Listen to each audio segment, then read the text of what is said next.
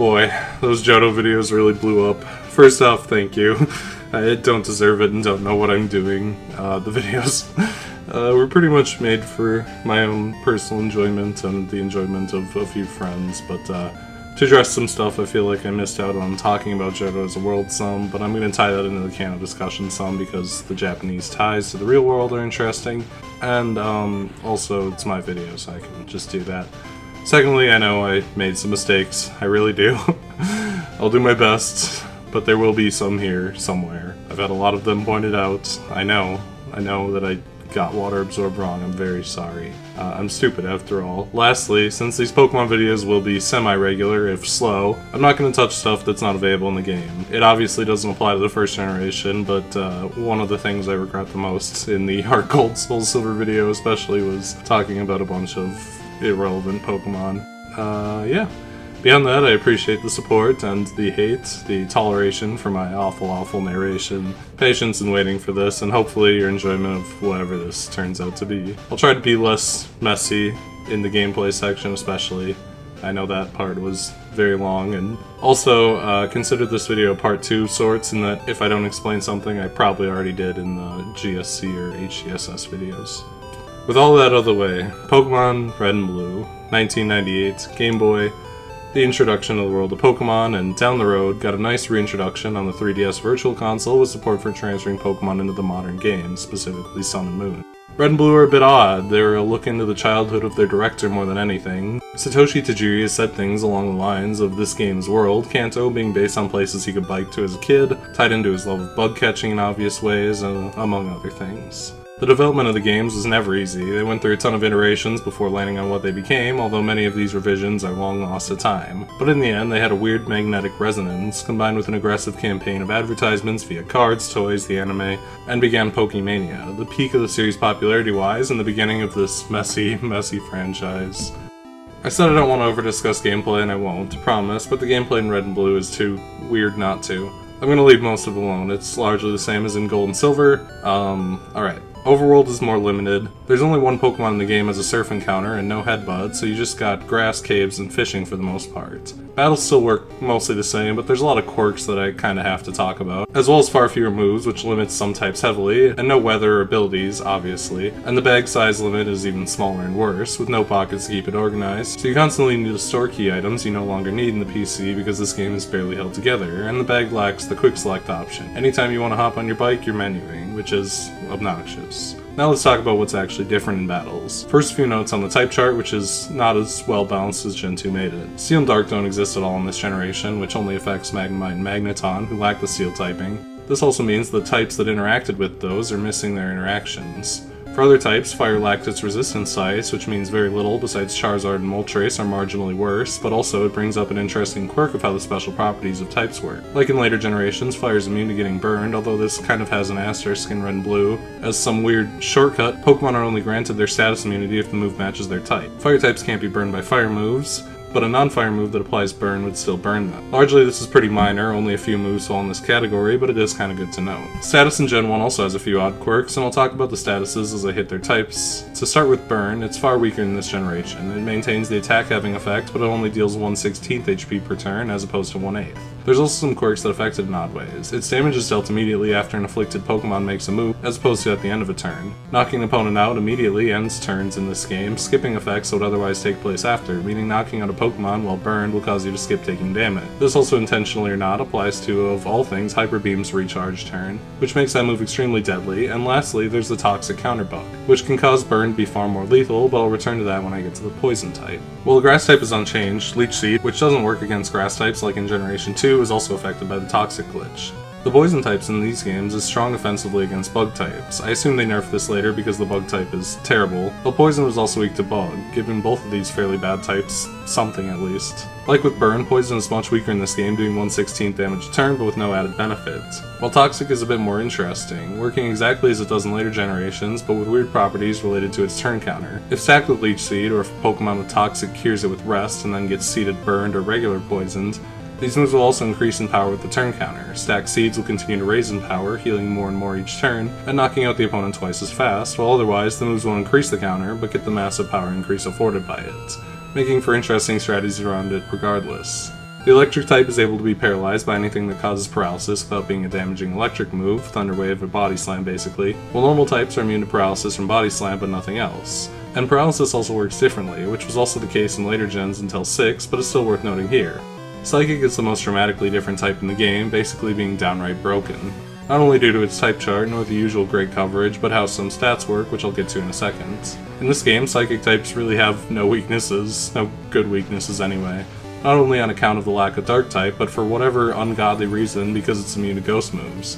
Granted, there are barely any Ghost moves to begin with, and the only Ghosts are half poison and therefore weak to Psychic, leaving only a Bug weakness, which beyond being a dreadful type, only has a handful of damaging moves. The incredibly weak 20 base power Leech Life, which is available on 6 Pokemon, 4 of which are part poison. Pin Missile, a 14 base power move that can hit up to 5 times, which is available on 2 Pokemon, one of which isn't a Bug, so no same type attack bonus, and the other of which is part poison, so it's weak to Psychic. And Twin Needle, a 20 base power move that hits twice and is available on a singular part poison Pokemon. This leads to anything that's at least half Psychic being very, very good. Not less because they have access to the incredible move Psychic. Ice is not resisted by fire, giving it a touch more versatility, although it's still generally a pretty bad type defensively.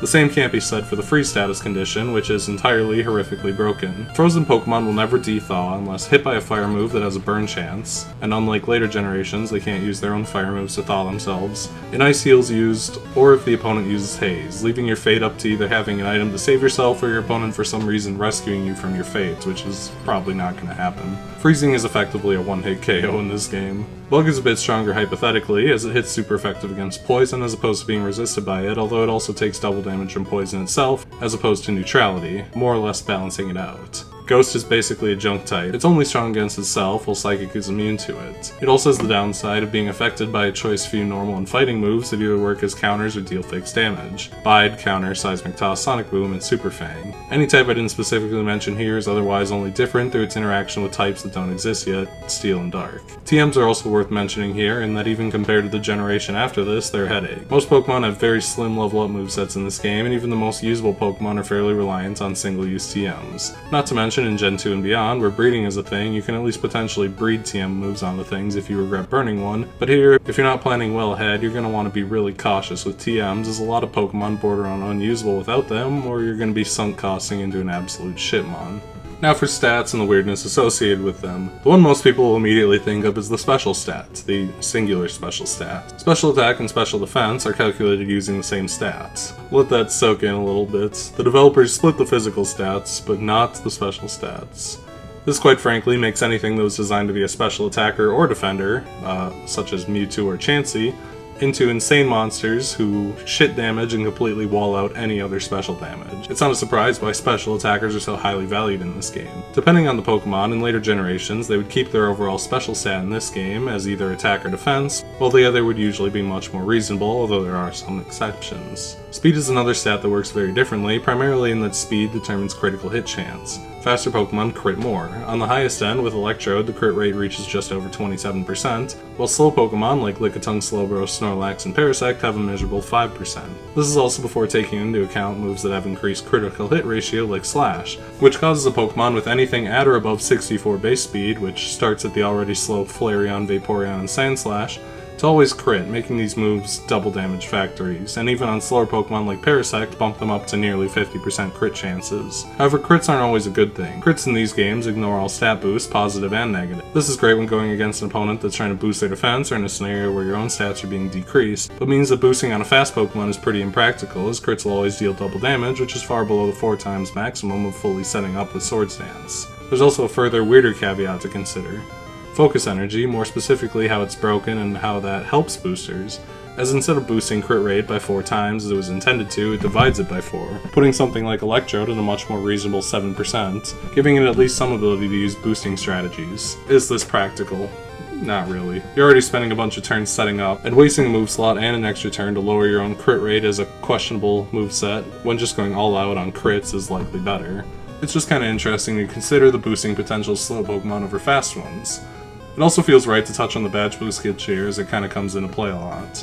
With certain badges, you're granted a permanent 12.5% boost to a stat, Brock raises attack, Koga raises special, and so on. It's meant to help you feel like you're progressing, and it's a fine bonus. The issue is that every time your stats change, positive or negative, these boosts are mistakenly reapplied. Boost your own attack with Swords Dance, and you also get faster and take more hits because of raised defense. Get hit with Growl, that's a special increase. This makes boosting strategies even better than they should be, even with the risk of crits fucking things up, as every stat-changing move becomes an Omni boost. I'm adding this section kinda late just to add some more interesting stuff. Pokemon in Gen 1 can technically be shiny despite them not existing yet, as DVs determine shininess in Gen 2. If the DVs line up in a way that determines shininess, you can transfer it into Generation 2 and it will become shiny, a feature maintained for transferring them to Gen 7 on the Virtual Console, although only certain Pokemon can be shiny. Pokemon encountered by walking, either in the grass or in dungeon, or by surfing can never be shiny, meaning it's limited to the fairly broad set of Pokemon available as overworld interactable encounters, which are the legendary Snorlax and Electrode, gifts including the starters in the Game Corner prizes,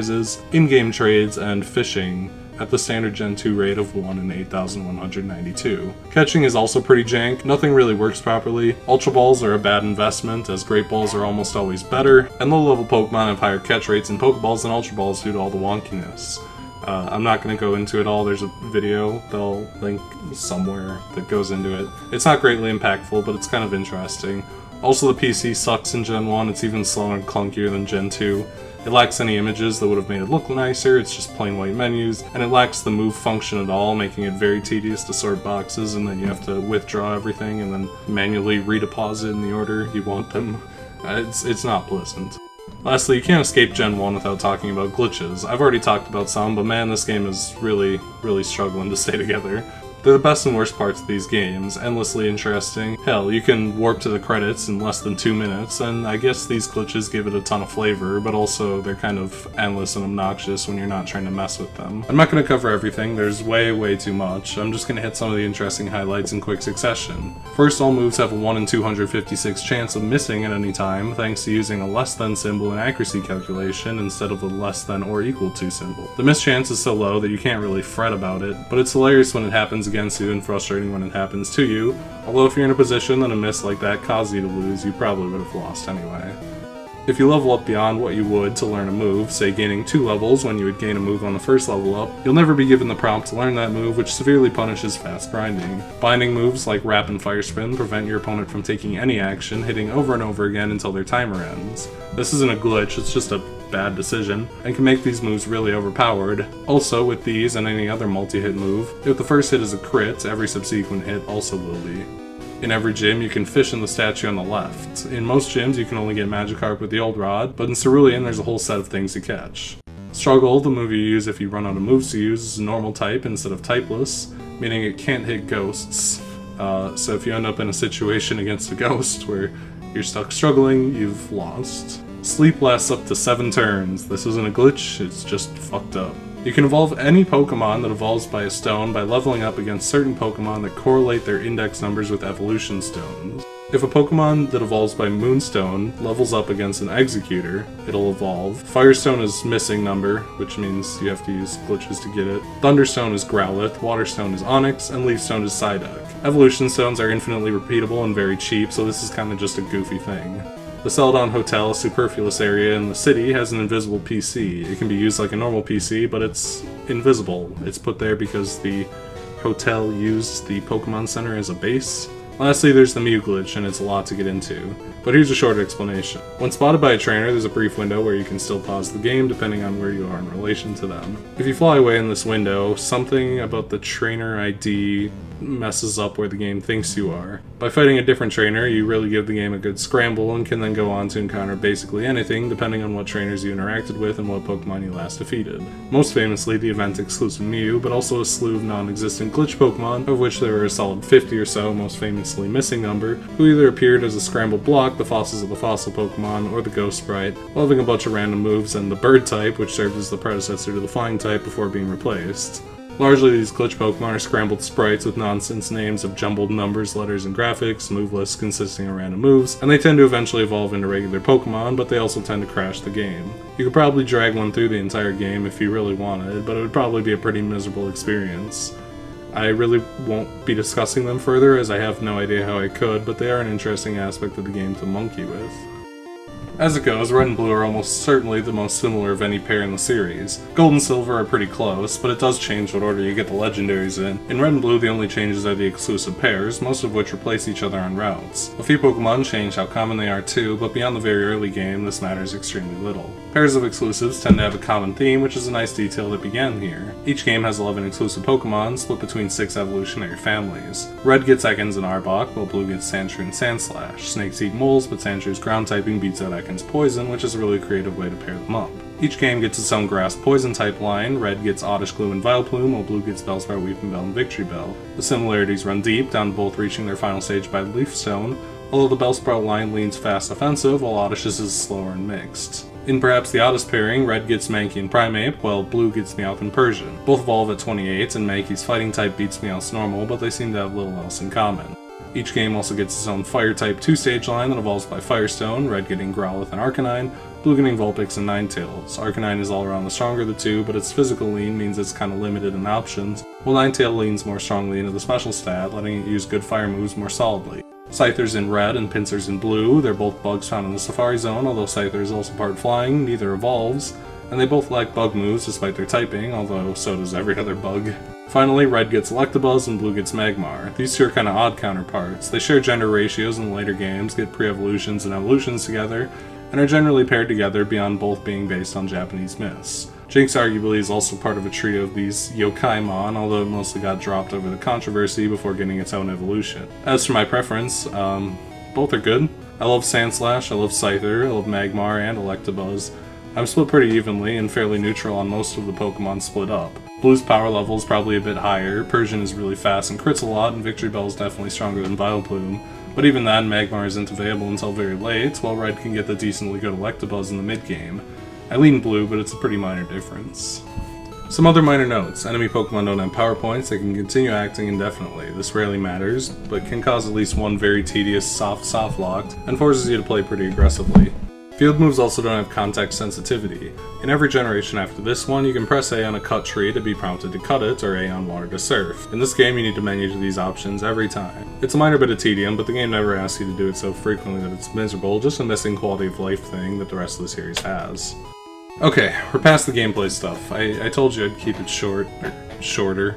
Graphically, I'm not breaking new ground here. This game looks pretty bad in a lot of ways. Maybe that's unfair, the overworld is fine, but on Game Boy it's black and white without a lot of color, and the palettes and character sprites are pretty limited. On the Super Game Boy, the game has simple palettes in the overworld, with each town having a color matching its name, which is cute, while giving each Pokemon its own simple palette in battles, which helps some, but goddamn the battle sprites are pretty bad. They're not technically off-model, since the sprites came before the Sugimori arts, although a lot of them are pretty janky. Jigglypuff's uneven eyes, whatever's going on with Mankey, 2D Charmeleon and Barney Charizard, Obese Blastoise, Drug Addict Golbat, Waxy Golem. There's some admittedly really good ones too. Gengar and Haunter look really slick, especially in color with the purple glow on dark black bodies. Nidoking looks really powerful, Clefable. But these are exceptions, not the rule, not by a long shot. And somehow the back sprites are just all terrible. I don't think there's a single good back sprite in the mix. Thankfully, on the musical end of things, it's a really strong start. Much of the music in this game is pretty tired by now, but that's just because it's so good that they kept remixing and incorporating it, whether it's a chill town theme, the strong theme for the early routes that feel like you're striking out on an adventure, the hype battle themes, or even the weirder stuff like Lavender Town's unique melancholy track. The music manages to be all over the place in tone, but while maintaining that adventurous spirit, and somehow pushing through the limitations of what the Game Boy was capable of musically, given its usually shrill beeping. My biggest complaint is that there isn't a whole lot of music. Between 23 routes, there's only 4 or 5 route themes, and the towns often share their themes with at least one other. That said, that's a limitations issue, and everything here is really great in spite of the console. Before I move on, a defense of Kanto. I actually don't love Kanto. I think in a lot of ways it's pretty dull, uniform, and samey. The caves are mostly awful, the routes tend to be walls of trainers with small patches of grass off to one side or the other, but it's also an interesting look into Tajiri's childhood. Pallet Town is his hometown, renamed to fit in with the color-themed names of the other towns. Obviously it's the starting point of colors and painting, but everywhere else is places he went and saw and explored as a kid. The color theming is also cute in that the towns are named to hint at what each town is about. Pewter is gray and home to the museum and rock-type gym, Cerulean is blue for the water colors there. Even Lavender is a pale purple for its ghosts, with each town except Saffron a golden color, perhaps to show the opulence of Tokyo, and Viridian, which is probably green due to the forest it shares its name with, matching this theming. On Super Game Boy, the palettes for each town even change to match the colors of their namesakes, which is really cute. Perhaps this doesn't fully excuse some kind of boring design at times, but it gives it an interesting excuse for being that way, because it's real. Unlike other regions, Kanto is directly named for the real-life Japanese region it's based on, even down to the map being a rough approximation of the region. Kanto is most famous for housing Tokyo, which is largely represented by Saffron and Celadon cities, which are centered in the map, and as it spirals back out to palette, you slowly get more and more rural. Kanto is also very modern, to 1996 anyway, because for all intents and purposes, it's our real world. You have modern cities, slightly advanced beyond our own with teleporters and a free healthcare, but it's still a time capsule to Japan at that time. I also think Johto is a nice reflection of that, and yeah, I'm making up for not doing this in the last video, but Johto is also based on Kanto's real-world neighbor, Kansai. It obviously abandons the naming. I assume they wanted to have a bit more freedom in fictionalizing. Although like Kanto, Johto closely matches the geography of its inspiration. How Mount Silver between the two is pretty much just Mount Fuji. Johto, as well as to an extent Kansai, are much simpler than the bustle of Tokyo and Kanto. The brilliance of Johto as a companion is in its tradition, showcasing more of Japan's quiet, historical sides. Goldenrod is fairly modern, but Ecruteak, which is based on Kyoto, is incredibly deep in myths and stories of old, with the legendary birds and beasts. Even their legendaries are mirrors. Mewtwo is modern, cloning, science, while Ho-Oh and Lugia are long-established myths that have been around for ages. I think it's a really nice pairing, and I'll shut up about Johto. I did 6 hours on that already. The point is, Kanto is cool in context. Now let's shit on the Kanto starters some. They're kind of bad in this game. That's a little unfair. They're pretty usable, they have good stats. As always, the game begins with a short intro and a starter giveaway. There's little to say about Professor Oak or even particularly Palette, save that you can skip ever getting the town map. Not that you'll want it, since it eats up bag space. The 3 starters are a mixed bag. Bulbasaur is Grass Poison type, becoming Ivysaur at 16, Venusaur at 32, slightly before the other 2. On the upside, Bulbasaur has an easy start, being super effective against the first 2 gyms and resisting the 2 after. But they also just don't have a lot of stuff to do. Grass moves are fairly limited in scope, despite Venusaur's decent special and all-around bulkiness, and it only actually gets Poison Powder for poison moves, or Toxic via TM, sort of negating its secondary type's usefulness in offensive situations. Not to mention being pretty middling in defense, especially as it's 4 times weak to bug in this generation, and early caves have a lot of leech life going on. The biggest flaw is kind of a light lack of moves. It only gets offensive, normal, and grass moves by level up, which is to say the least, at least a bit limiting.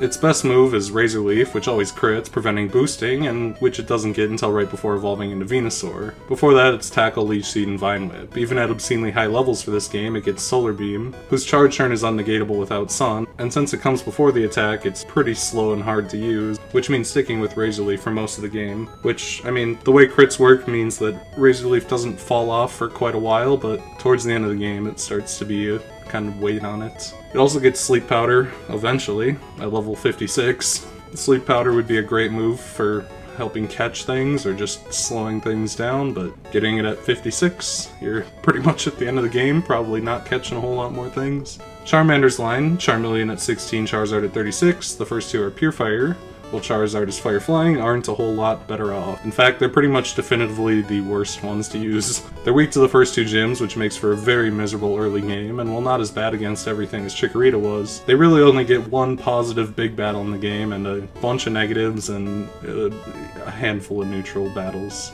The Fire Flying typing isn't horrible in this game. Rock only has 2 moves, one of which is dreadfully bad, and it has some okay defensive properties, plus good speed and decent everything else, although not very specialized. But fuck if Charizard gets a whole lot of anything. Normal and fire moves only by level up, and no flying moves, even by TM. Doesn't get Fly. Stab is entirely unused, although it does give it a ground immunity, which is nice. Which means it's relying on Ember for most of the game, which it gets at level 9, and it doesn't get any other fire moves until Flamethrower at 46. Granted, there are things it gets that aren't terrible. Earthquake and Swords Dance by TM is really good, but for most of the game you're relying on Slash, which always crits, which means that, you know, it can't take good advantage of Swords Dance, but at the same time it gets pass boosting. Rock types especially are a bit of an issue, with only having fire and normal moves for the most part.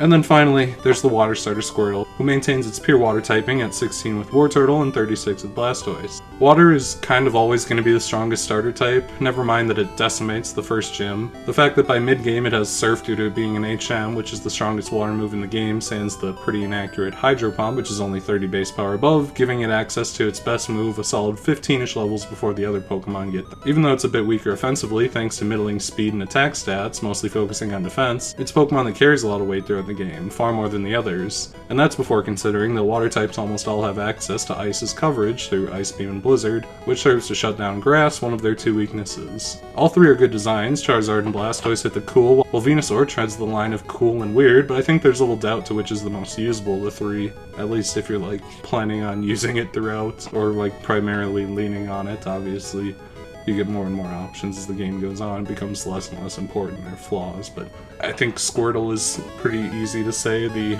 most usable of the three in a general sense. The other important part of Pallet is your rival, Professor Oak's grandson. He's technically nameless, but he's usually called Blue in America. Since Japan had Red and Green, he's usually called Green over there. The Gen 2 games call him Blue. People tend to exaggerate how mean he is or see him as a bully, but that's a pretty off take that I imagine comes from distorted memories. He's undeniably arrogant and a touch rude, but he also cheers you on and motivates you to keep up because he enjoys the back and forth and will usually point you the right way whenever you have your various encounters with him. In Pallet, he takes whichever starter is the strong one against yours, as rivals tended to do at the time, although in the first battle it hardly matters. The battle is so simple and limited that it basically comes down to luck, and there's no punishment for losing. The free level for winning, an extra bit of money, is nice, but if you lose, he doesn't take any money from you, you just miss out on that little extra. Pallet exists on the sea, although that's obviously inaccessible for right now, which only leaves the path forward to the north. Despite its simplicity, Route 1 has a pretty neat design. On your way up, you're forced to go through the grass at certain points, but going back down with Oak's parcel, the path has ledges that can be used to avoid all but the last bit of grass. It's a nice way to keep going up and down this short route 3 times from getting too stale. Route 1 has 2 Pokemon on it. First, Pidgey, normal flying, which evolves at 18 into Pidgeotto and 36 into Pidgeot. They're not great. The biggest blow to them is the lack of flying moves. Gust is, for whatever reason, normal type in Gen 1, and their first flying move by level up, which is also their last, is Wing Attack, which they get shortly before becoming Pidgeot, which is also their weakest damaging move. Even by TM, they can only get more normal or flying moves, basically peaking at the mediocre 2-turn move Fly. Rattata fares a lot better. It's pure normal and evolves in Eradicate at 20. The pair are really fast and make good use of normal stab, even if it's most of what they get. It's not made worse by 2 solid signature moves. Hyper Fang, which has 80 base power, which is massive in general in Gen 1, let alone for how early they get it, and Super Fang, which halves an opponent's HP. Given that False Swipe doesn't exist yet, this is actually an incredible catching move in this game. While not as insane as some other normal types, they also get solid coverage from TMs, with moves like Dig, which has 100 base power in this game, which is extremely good for how early you get it. Viridian doesn't have a lot going on in all honesty. We're still really far outside the denser cities, so outside of the usual center and shop, there's just a handful of villagers and a gym. This one being closed for now is the leaders away. On the first stop here, before delivering Oak's parcel from the mart, a man lays in the road leading north. In the international versions of the game, he hasn't had his coffee, and he's grumpy, laying in the road, which is just a nonsense way to censor that he's passed out with a hangover in the Japanese version.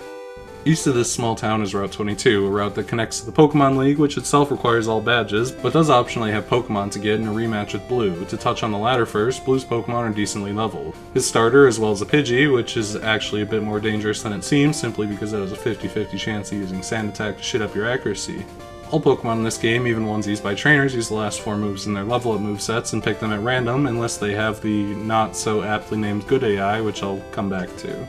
The grass on the route has Spearow, which is normal flying, which becomes Spearow at 20. It's really fast and has good attack, the line is far stronger than Pidgey's. It starts immediately with a flying move, gets Leer to further reduce enemy defenses, and eventually gets Drill Peck, which is the strongest flying move in the game besides Sky Attack, which requires a charge turn. Both Nidorans are also available here. Both are pure poison, evolve at 16, then again by Moonstone, whereupon they gain the ground type, although it's worth noting that in these games especially, when a Pokemon evolves via stones, it stops learning level up moves almost entirely, which is lessened up over time, so you may want to hold off on evolving them too early. Nidoran male is substantially more common in red and female in blue, although it makes very little difference. The two serve as a demo of sorts of the gender system that would be included in every game after, which is why they're split up like this, which makes them kinda interesting and unique in this game specifically.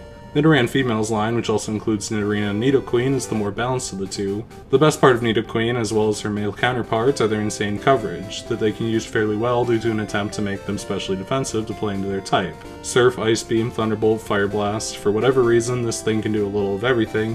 Nidoran Male's line with Nidorino and Nidoking leans far heavier into physical attacking, giving it monstrous stab on Earthquake, and also Double Kick and Rock Slide for some physical coverage. Its special is a bit worse than Nidoqueen's, but still pretty serviceable, and it has the same immense coverage on that side too, which makes either some of the most fun and powerful Pokemon to use throughout the game with some proper investment. Route 2 is split in half both ways. The entire right side is inaccessible, and vertically it's split by Viridian Forest. The grass on either end is identical. In red it contains Weedle, and blue it contains Caterpie, although neither are true version exclusives. Caterpie is pure bug and evolves into Metapod at 7, then Butterfree at 10 while gaining Flying. Caterpie and Metapod are basically joke Pokemon, but things don't wildly improve with Butterfree. Horrific typing, drenched in weaknesses, mediocre stats across the board, which is a shame because if it was even moderately more usable, all the psychic coverage it gets would be kinda good. It's weak because it evolves early, but it's far too weak to get anywhere past the first 2 or 3 gyms, unless you're attempting to challenge yourself. Weedle isn't much better off. Bug Poison is a betterish type, and it becomes Cocoon at 7, then Beedrill at 10. Its attack is low, but serviceable enough, but it has pretty pitiful stats elsewhere, and relies on low-power bug moves like Pin Missile and its signature Twin Needle. Well, its strongest poison move is the pretty pathetic Poison Sting. Like its counterpart, it can be really serviceable early on, but it kinda falls apart pretty quickly as you extend into the game further and further. Viridian Forest is the first dungeon in the game. It's a non-traditional one in a lot of ways. Grass is still in play, like on the route, so encounters are mostly optional, and it serves as a small maze. It's not complex enough to be confusing, but enough so to make note of it. I love how dungeons can be distinctly not dungeons in this game. Both of the bugs are available here, with red having very common Weedles and rare Caterpies and vice versa. This is one of the few places in the game where the version differences actually impacts gameplay, as Weedle is capable of poisoning the player pretty easily. Bulbasaur is immune and double resists, which makes red a fair bit easier for it, while the others need to play significantly more carefully as poison damage adds up pretty fast this early. Pikachu, which is pure electric, is also available as a fairly rare encounter here and evolves into Raichu via Thunderstone. The two are fairly limited, only capable of using normal electric attacks. Their electric attacks are pretty wicked, but they're fairly limited on good normal moves. I'll have a lot more to say about Pikachu later, unfortunately. But I think you can make decent use of Raichu if you don't mind it being limited to using some powerful electric moves and nothing else. And finally, we reach another town. I like the vibe in Pewter. It's a quiet little town just outside of the cities. Beyond the gym, it also has a museum. The 500 yen entry fee isn't really worth paying. You'll be wanting to dump your scraps of money into Pokeballs, but I think it's a really neat area. You can examine the fossils in the museum to see really cool sprites of the fossil Pokemon skeletons, and there's a lot of unique assets that just aren't used anywhere else. It's a really interesting area, even if it's kinda hard to justify going to it this early in the game. The gym here is rock type. Well, only 2 of the 4 Pokemon in the gym are rock, but all 4 are ground, but close enough, I suppose. There's not really a gym puzzle. There's the choice to walk around the junior trainer in the gym if you don't want the free experience for whatever reason. Rock is a pretty interesting type choice in that it's one of the few types that interacts with all 3 starter types. Rock's Geodude and Onix are both rock ground. Once Bulbasaur has Vine Whip and Squirtle has Water Gun, they can pretty easily one-shot both. While Charmander has much more of an uphill battle, given Rock has a resistance to fire. On paper, it's a good way of teaching the player about type differences, although Charmander is put in a very bad spot for that lesson. It's not just that it can't do much to them, in fact their awful special means that even resisted, its Ember will do okay damage. Although badly timing one against Onix can be rough due to its Bide reflecting double damage back, and Charmander being pretty frail, but also that there's kinda nothing better. Rock resists normal, so Pidgey, Rattata, the Nidorans, Spearow, and Caterpie are out. Flying as well for Spearow, Poison for the Nidorans and Weedle line, immune to electric for Pikachu. There's no real option to take advantage of the weakness system, just an option to be walled by it, which makes the early game pretty miserable for Charmander. The closest the game has to a real out is Butterfree, who has non-stab neutral damage confusion and a 4x rock weakness. That doesn't come up, but it feels a little bit short-sighted. Anyway, Geodude is ass. Rock though is balanced around being used against you, so it has awful accuracy, and Onix's Bite is dangerous if you don't think, but if you just spam status while it's biting, then it can't do anything, can't reflect damage it doesn't take.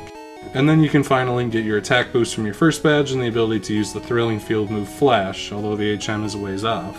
The TM Brock gives you, Bide, is actually the first in the entire game at all, as if your options weren't limited enough. These things also eat up bag space, so you either want to use them, sell them, or throw them in the PC, although the PC itself also has limited space, so the first two are preferable.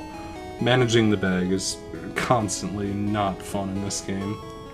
East of Pewter is Route 3, and while the game has no good way of showing it, this is rising uphill towards a mountain cave. It'd be kinda neat if they could actually have some way of showing that. Like, there's the ledges that kinda show it, but they don't exactly, like, go the right direction. This is the first route with Kanto's famous trainer walls. To be honest, I don't mind them. Trainers give great experience, and Kanto, for all its fault, keeps you pretty nicely leveled to the gyms by defeating every trainer, even with a full team of 6. Route 3's only new Pokemon is Jigglypuff, which is a normal type and becomes Wigglytuff when exposed to a Moonstone. It has pretty titanic HP, below average attack, and is pretty awful elsewhere. Its biggest benefit is the same massive special coverage most of the normals in this game get. Pretty much all get Thunderbolts, they pretty much all get like Fire Blast and Ice Beam. It's a discount version of a half dozen other normal types that also have this insane special coverage and better stats to use it with.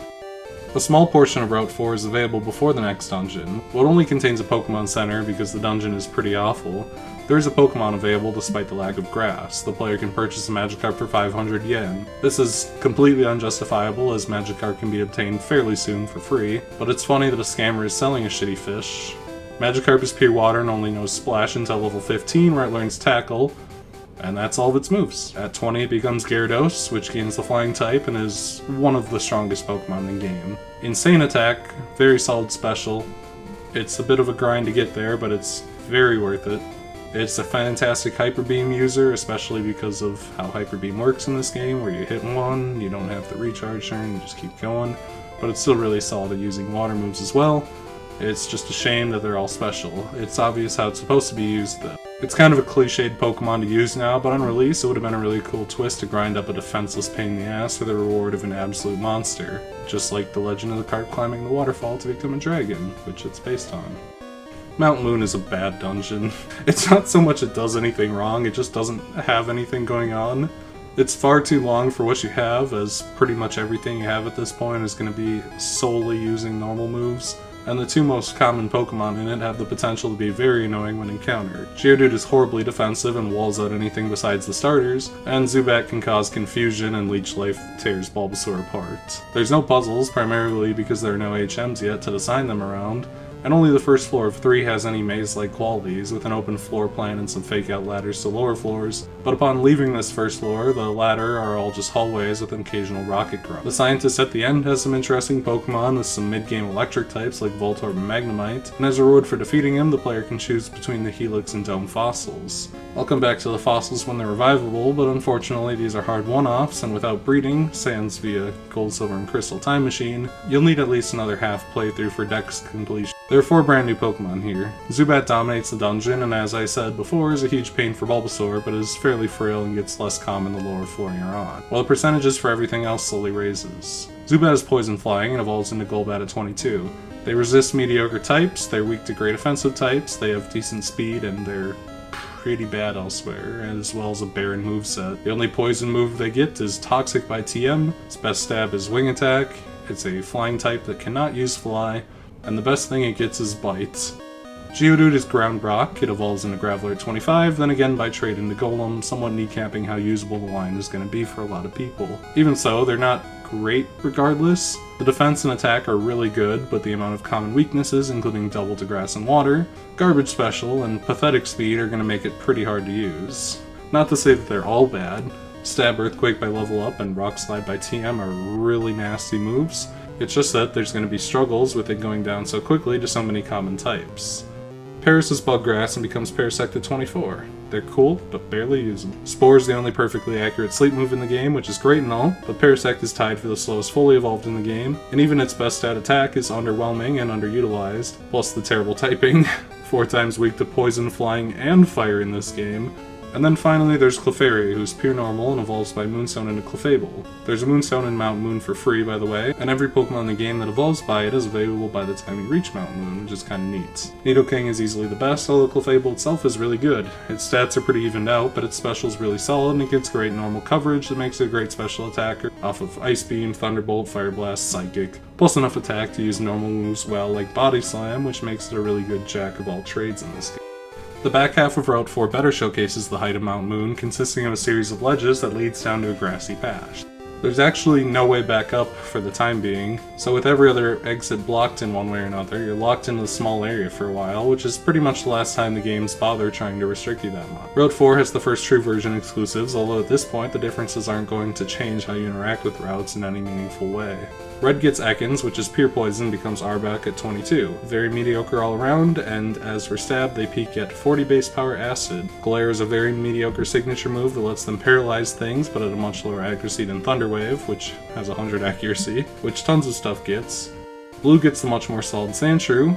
He's solid because he's made of bricks. It's pure ground and evolves into Sandslash at 22. It has fantastic defense and attack, but it's pretty mediocre elsewhere. Their speed is still high enough to make Slash, which they get by level up, always crits, while Stab Earthquake is undeniably great regardless, even if they only get it through TM. Ignoring Cerulean for a moment, the northern path needs to be completed either before or after the gym in Cerulean, but it's much easier, which makes it a nice spot to get leveled for the gym. Route 24 begins as Nugget Bridge. There's a rival battle first though. He has his starter, Pidgeotto, which is evolved from his Pidgey, Rattata, and an Abra. Abra can't attack as it only knows Teleport, but I like the detail that he caught it on 24 before fighting you and hasn't had time to get it real attacks yet. It's a cute little world building thing and it becomes a main member of his team. The rest of the bridge is a lot of trainer battles, the final of which gives you a nugget worth 5,000 yen for trying to bribe you into joining Team Rocket. The grass alongside 24 has the second version exclusives. Red gets Oddish, which is grass poison, becomes Gloom at 21, and Vileplume by Leafstone. There's a lot of common weaknesses and only a handful of resists. Vileplume is a far inferior Venusaur, and even with really decent special, it's just all around okay. It's insufferably slow, only has Acid as a poison stab, and even its signature Petal Dance, which gets pretty solid in later generations when its power's buffed, is pretty weak for the cost of confusing itself. Blue gets the better offering again with its counterpart Bellsprout, also a 3-stage grass poison line, Weepinbell at 21, Victreebel by Leafstone, obvious by their companion.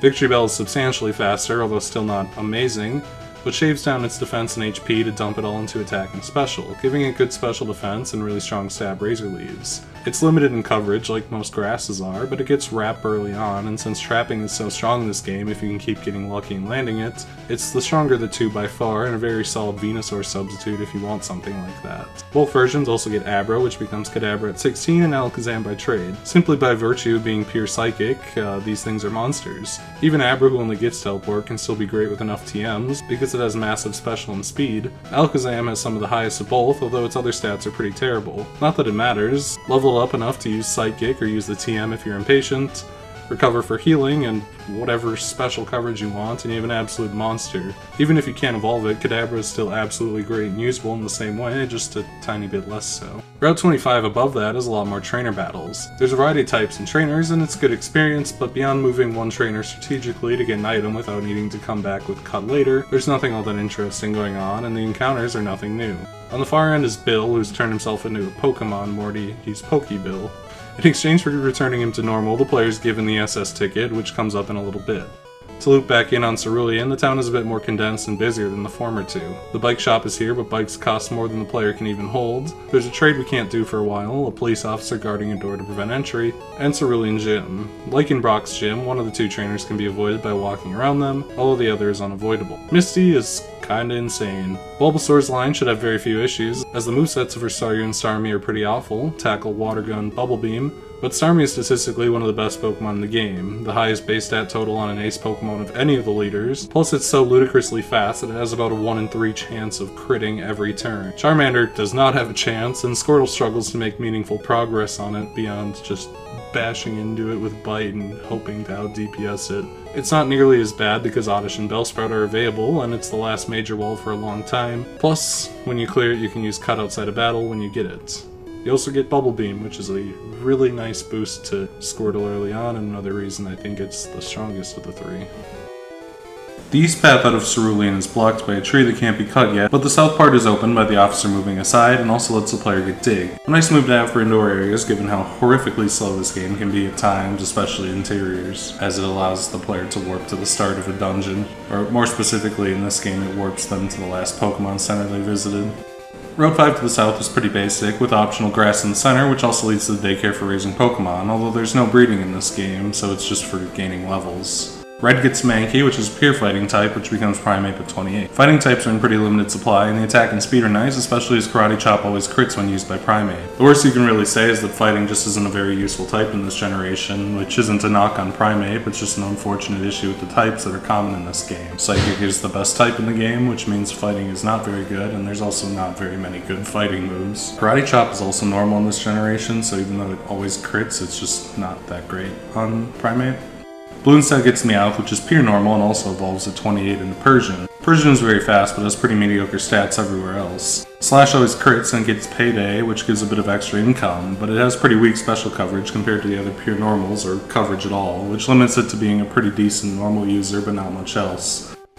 The gateway into the nearby city is blocked off by a very thirsty gate guard. It's a fairly transparent but amusing roadblock that forces the player to take the underground tunnel to pass through to the other side. You can trade a Nidoran male for a Nidoran female, but why would you?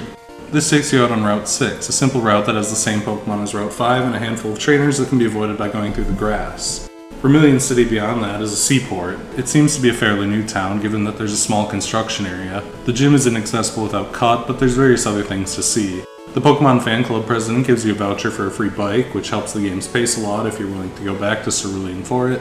The Fisherman's House lets you pick up the old rod. It can only be used to get Magikarp in this game, so it's not very useful. It does allow you to do it basically anywhere, including in gyms, where you can infamously fish in the gym statues to pull up Magikarps.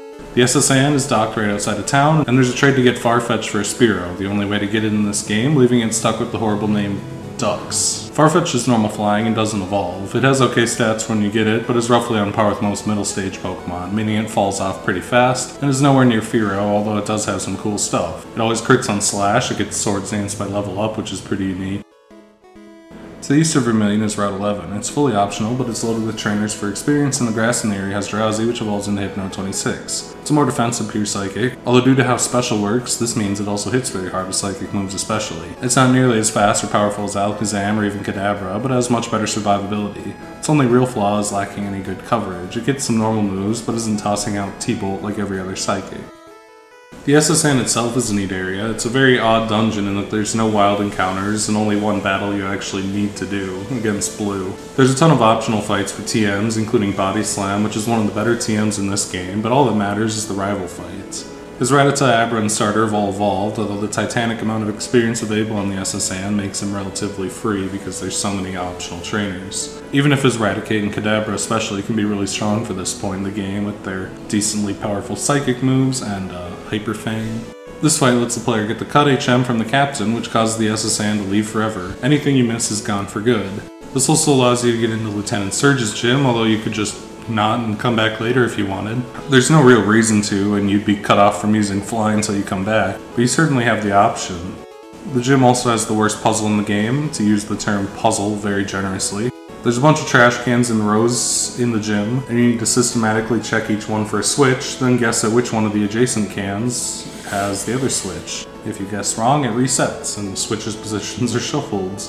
If you're lucky and get a corner, you have a coin flip, and at worst, it's 25%. Except there's a bug that sometimes causes the proper trash can to just be the one at the top left, making your odds slightly worse. There's no deduction or reasoning to it, you just guess and check until eventually you win the coin toss. It's very tedious, and if you get unlucky, it can drag on for like 10 minutes. Lieutenant Surge is a really odd character. His nickname is the Lightning American, further tying Gen 1's Kanto to real-world Kanto. He also mentions a war that is the basis for so much cringe fan theorization that I'm just going to say the intention was that he was an American stationed at Japan, either following Vietnam or Korea, which lines up properly with the timeline of this game taking place in 1996, at least in this game. Lieutenant Surge uses the electric type. Voltorb and Pikachu are non-issues, but his Raichu is really fast and hits pretty hard. Granted, this is mostly moot. You're guaranteed to have Dig to absolutely terminate everything, and if you push ahead early, both games have access to ground types that Surge is mostly incapable of touching, only able to hit them with weak normal moves. It's possible to just return to Cerulean, cut the tree and head east, but it's pretty obviously not intended here, as just outside of Vermilion is a fresh path to Diglett's Cave. This is technically optional and can be accessed pre-surge, but the game clearly wants you to take this path for various reasons. The only two Pokemon available in this short linear cave are Diglett and its evolution Dugtrio, which it becomes at 26, both are pure ground. As you may imagine, they pretty much just get Dig, Earthquake, and a spattering of normal moves, plus Rock Slide by TM, but their main purpose is just to be the Team Earthquaker and or Digger. Diglett's Cave exits out onto the right side of Route 2. There are two reasons to come here. First, if the players caught 10 Pokemon, Professor Oak's aid will give them Flash. This isn't technically necessary as there's only one cave that uses it and you can pretty easily get through it blind, but this half of Route 2 also has a trade, an Abra for the game's only Mr. Mime. Between every version of Gen 1, it's the only Pokemon to solely be obtainable through trade in all of the games, with its fellow trade exclusives being available somewhere in the wild in one version or the other. Like most Pure Psychics, an off-brand Alakazam, fast and good special but pretty bad elsewhere. Cut also lets the player enter the side of the museum. Here they can get the old Amber, which can be revived later. Jurassic Park was very popular, please understand. Either by returning through Mount Moon or Diglett's Cave, the path east to Cerulean is open. Route 9, nothing new to catch, but a lot of trainers that have fairly interesting stuff. Bellsprout's Oddishes, a Charmander. Layout isn't bad, incorporating the ledges for optional areas, although it would have been nice if there was some required interaction.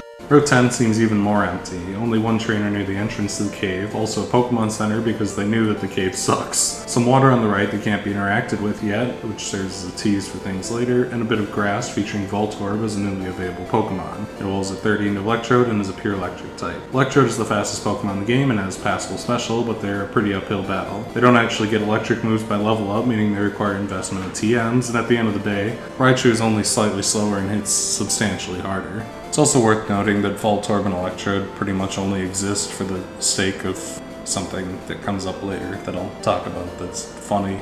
Rock Tunnel is honestly dreadful. There's a reason everyone hates this cave. Flash can be used to light it up, but honestly, you can see walls and ladders without it, so the only thing you're not able to see is trainers. There's a lot of trainers, enough that you'll probably end up having to go back to replenish power points at some point, if not health. And the cave has pretty tedious encounters too. Geodudes, Onyxes, Golbats, not to mention no items and not even anything interesting going on. The cave is basically linear with a few short fake-out paths and nothing to find on them. On the plus side, we've got some new captures. Onyx, we've already been introduced to. Rock Ground, a bad type. Incredible defense and mediocre speed, but awful elsewhere. Machop is also here, pure fighting, it becomes Machoke at 28 and Machamp by trade. The attack stat is massive, but the speed is really awful, and like I said with Mankey, fighting just isn't that great in Kanto, especially given how Karate Chop is a normal type. It actually has insane enough attack to use normal moves, Earthquake, Rock Slide really well, but the line is pretty heavily limited by its speed. It's the best fighting type that you have access to, save maybe one, but still not all that great regardless. As cool as Lavender Town is, a lot of it is pretty well inaccessible for now.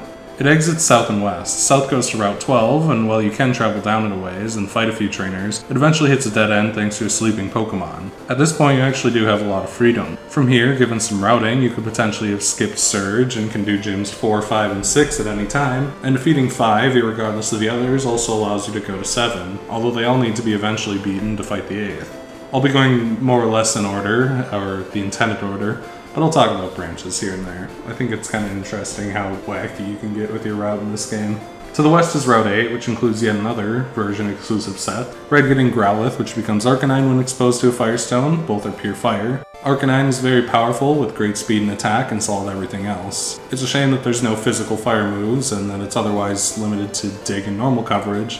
That said, it's solid enough in both stats to play a pretty good mixed role, and fire is a very limited type in this game regardless. Vulpix is the counterpart in blue, and likewise is pure fire and evolves by Firestone into Ninetales. It's very fast and leans way more special, but Ninetales won't learn the better fire moves like Flamethrower, meaning it needs to be kept as a Vulpix for a fairly long stretch of time. It also lacks any non-fire special moves at all, meaning it requires a lot of TMs to just be a mediocre attacker. Saffron's west entrance is blocked by another thirsty guard. In fact, they all are, like some sort of guard hive mind that protects Saffron. The underground path leads to Route 7, which is the shortest route in the game and has the same Pokemon available as 8. Celadon is finally the big city, a portion of Tokyo. It's not as bustling as Saffron, but it arguably has more going on. The apartment building has a lot of people to talk to and houses the Game Freak office, where you can chat up the developers with some odd meta commentary. This correlates roughly to where their office was at the time. The department store sells items not found anywhere else, like vitamins that permanently raise Pokemon stats, drinks that can be traded for TMs or used to bribe entry into Saffron, for a meager 2100 yen each. Fully repeatable to round out any stone evolutions you need, including by trading things back here to evolve for gold, silver, and crystal, where you cannot just buy these stones for some reason. A gym, and the game corner, a gambling hall lined with slot machines where the winnings can be traded away for TMs or rare Pokemon. The slot machine game, it's a slot machine, nothing to it. Ignoring the gym for a bit, at the top of the apartment complex is a free EV, a normal type that evolves into Vaporeon, a water type with Waterstone, Flareon Fire by Firestone, or Jolteon Electric by Thunderstone. This is the game's only EV, so these are unfortunately a choice. Each of Eevee's evolutions focuses on different stats, which makes them all kind of fall into different roles. Vaporeon's special and HP are massive, while everything else is kind of mediocre. This makes it far and away the best of the bunch, especially due to Water generally having access to better moves like Surf fairly soon, as well as Ice moves for coverage. But it's really bulky, hard to kill, especially from special moves, hits like a truck. Jolteon is speed and special, it hits the same niche Raichu does, but to its credit it has some weird extra coverage in the bug move Pin Missile and fighting type Double Kick. It's pretty good, and it's fairly unique as far as electric types in this go, who mostly fall into kind of the same niche. Flareon is attack and special. This is the game it's best in, but the lack of speed really just makes it a discount Arcanine. Its special is better by a decent amount, which makes it closer to mix, but it can hardly find two physical moves to scrape together, and fire moves are hard to come by. The Game Corner Pokemon are almost all available elsewhere, with only the most expensive being exclusive to it, although for whatever reason it's far cheaper in Blue than Red, where it costs the maximum amount of coins you can hold. Abra, Clefairy, and Nidorino in Red, or Nidorino in Blue, have all been available before, while Scyther, Pinsir, and Dratini are all available in the Safari Zone shortly after, at a much lower price, especially given how much you need to save up for Porygon. Scyther is exclusive to Red and has the atrocious Bug Flying type, although Scyther is solid despite it. Being extremely fast with high attack, it learns neither Bug nor Flying moves, meaning it relies entirely on normal moves. It's not optimal, but it hits hard as hell despite that. Slash always crits, and it gets Swords Dance to boost other moves, but optimally it would have had some sort of stab to complement its great speed and attack. Like Wing Attack even would have been kinda nice. Pinsir is exclusive to Blue as Scyther's counterpart, although it is pure Bug. Like Scyther, it also has great attack, but trades in speed for defense, which isn't the best trade-off given how weak to special damage Bug is. Like Scyther, it lacks Bug moves, but it does get a few fighting moves of all things to supplement itself, while keeping access to Slash and Swords Dance. It is the lesser Bug, and perhaps even more niche, but it's still a solid second for Bugs as far as it goes. Dratini is this generation's pseudo-legendary, which means it has 600 base stat total when it's fully evolved. It's not 600 in this game, it's 600 in games after this game, because they had to split the special stat. You get it. You get it. It's also the only Dragon-type line in the game, starting Pier, evolving into Dragonair at 30, and Dragonite while gaining the Flying type at 55. Far and away the worst Pokemon to grind in the game. Much like Gyarados, it was given Titanic attacks so that it can use Hyper Beam well, and despite that, it pretty much exclusively gets special moves outside of Hyper Beam. It gets all the big special coverage, and it has good special too, but it probably should have been the focus. It's also really bulky, but fairly slow. Not unusably slow like Parasect or something, but less so than you'd hope. It's not to say it's bad to use, it's very versatile and you can kind of make whatever with it. It just feels a little underwhelming at the end of the day. Lastly, at a massive 9,999 coins in Red and a still very big 6,666 coins in Blue is Porygon, the only Pokemon actually exclusive to the Game Corner. I guess the ominous rocket air around the place is a cover for stolen Silphco tech, as well as Pokemon that they've been smuggling. You can find a guy who pretty directly states this in Celadon. Porygon is implied to be a new invention by Silphco, the first digital Pokemon that's been snatched to be sold in a shitty casino. Porygon is a normal type, its stats are actually pretty middling and it's slow, but it has decent coverage with Psychic and Ice Beam. In later generations, it's definitely more of a coverage all-rounder, plus some gimmicks that are intended to let it use stab with anything. Conversion changes Porygon to match its opponent's typing, which is situationally useful. Situationally gives it stab on coverage, and for a lot of types makes it resist the opponent, at the very least. If it wasn't such a titanic money sink, it'd be really cool to use, but it's pretty difficult to actually get, and by the time you do, it's not really worth the cost. Beneath the Game Corner is the Team Rocket Hideout, a mid-sized dungeon that can be found by people gossiping about town. The Rockets are basically the Yakuza, so tying them into gambling, plus the ominousness of the prize room, is a nice way to indicate that something weird is going on there. The dungeon it's an interesting theme, if nothing else. A secret criminal headquarters under a casino is neat and weirdly realistic. There's no wild Pokemon, but there's a good heap of Rockets to fight who all use basically the same stuff. Coughing, Ekans, Raticate, Zubat. Anything mean looking and weak basically. The main gimmick of the dungeon is these spinning floor panels that send you one way until you hit a bumpy floor tile, which is a fine puzzle element actually, but the speed they send you at is insanely slow, even worse than walking, and completely kills the pace of the puzzle segments, especially if you make a small mistake and you're forced to take like 7 more fucking spinners to get around. The elevator key thing is a little mean too. After you defeat the guy holding it, you need to talk to him a second time, which you otherwise never need to do in the game. Giovanni, the leader of the Rockets, is here too, looking into the Silph Scope his underling stole, and he gets his first battle. He uses Onix, Rhyhorn, and Kangaskhan. There isn't much to say about this first fight. The first two are the terrible rock ground type, and you'll probably have a grass or water to just one-shot them, although Rhyhorn does hit pretty hard for this point in the game. Kangaskhan is a pretty bulky threat and pretty much carries this battle, but it kind of just spams mid-damage normal moves, so it's not like he's terribly interesting even if he can be a little bit of a roadblock. Ignoring the newly acquired Silph Scope for 1 more minute, the gym in town belongs to Erica. There's not really a gym puzzle beyond there's a lot of trainers, but I like the pervy guy spying in outside because it's an all-female gym. Her Victory Bell's fine, her Vileplume is okay, and her Tangela doesn't even have any grass type moves. She's probably the easiest leader in the game, although there's some close competition elsewhere as the AI is so dreadful that it just really doesn't matter what you send in because they're just going to use random moves that don't do anything. West's Celadon is another sleeping Pokemon, walling off the game to that side and limiting options some. In the same direction, there's a secret house that has Fly for getting around quicker. Saffron is accessible thanks to the drinks from the department store, but the game pretty obviously doesn't intend you to do that yet, as a majority of the city centers on another huge rocket dungeon, unless you're to assume that the Rockets, including Giovanni, all immediately bolted there for their next plan to wait for you. The route the game expects you to take is in Lavender, one of my favorite areas in the game. It has unique music that's very different from anywhere else, eerie and haunting, but also with a melodic side that helps center it with its primary landmark. The town has little going on besides you really, it's just a small town tucked to the mountain alongside a titanic graveyard known as Pokemon Tower. If you come here initially, you won't be able to see the wild encounters. They appear as generic ghosts, and this is also supposed to prevent you from completing it as a ghost guards the stairs on the penultimate floor. The Silph Scope allows you to encounter these Pokemon, although there is a workaround that allows skipping the rocket hideouts. The dungeon itself is neat thematically, there's nothing like it anywhere else, pretty much in the franchise, especially with how morbid it is. The bottom floor is filled with people weeping over their dead Pokemon, and the trainers are all channelers being possessed by ghosts. Halfway through, one of the channelers makes a white magic healing circle, which is really bizarre. It's just magic in the otherwise reasonably technology-focused and grounded world of Pokemon.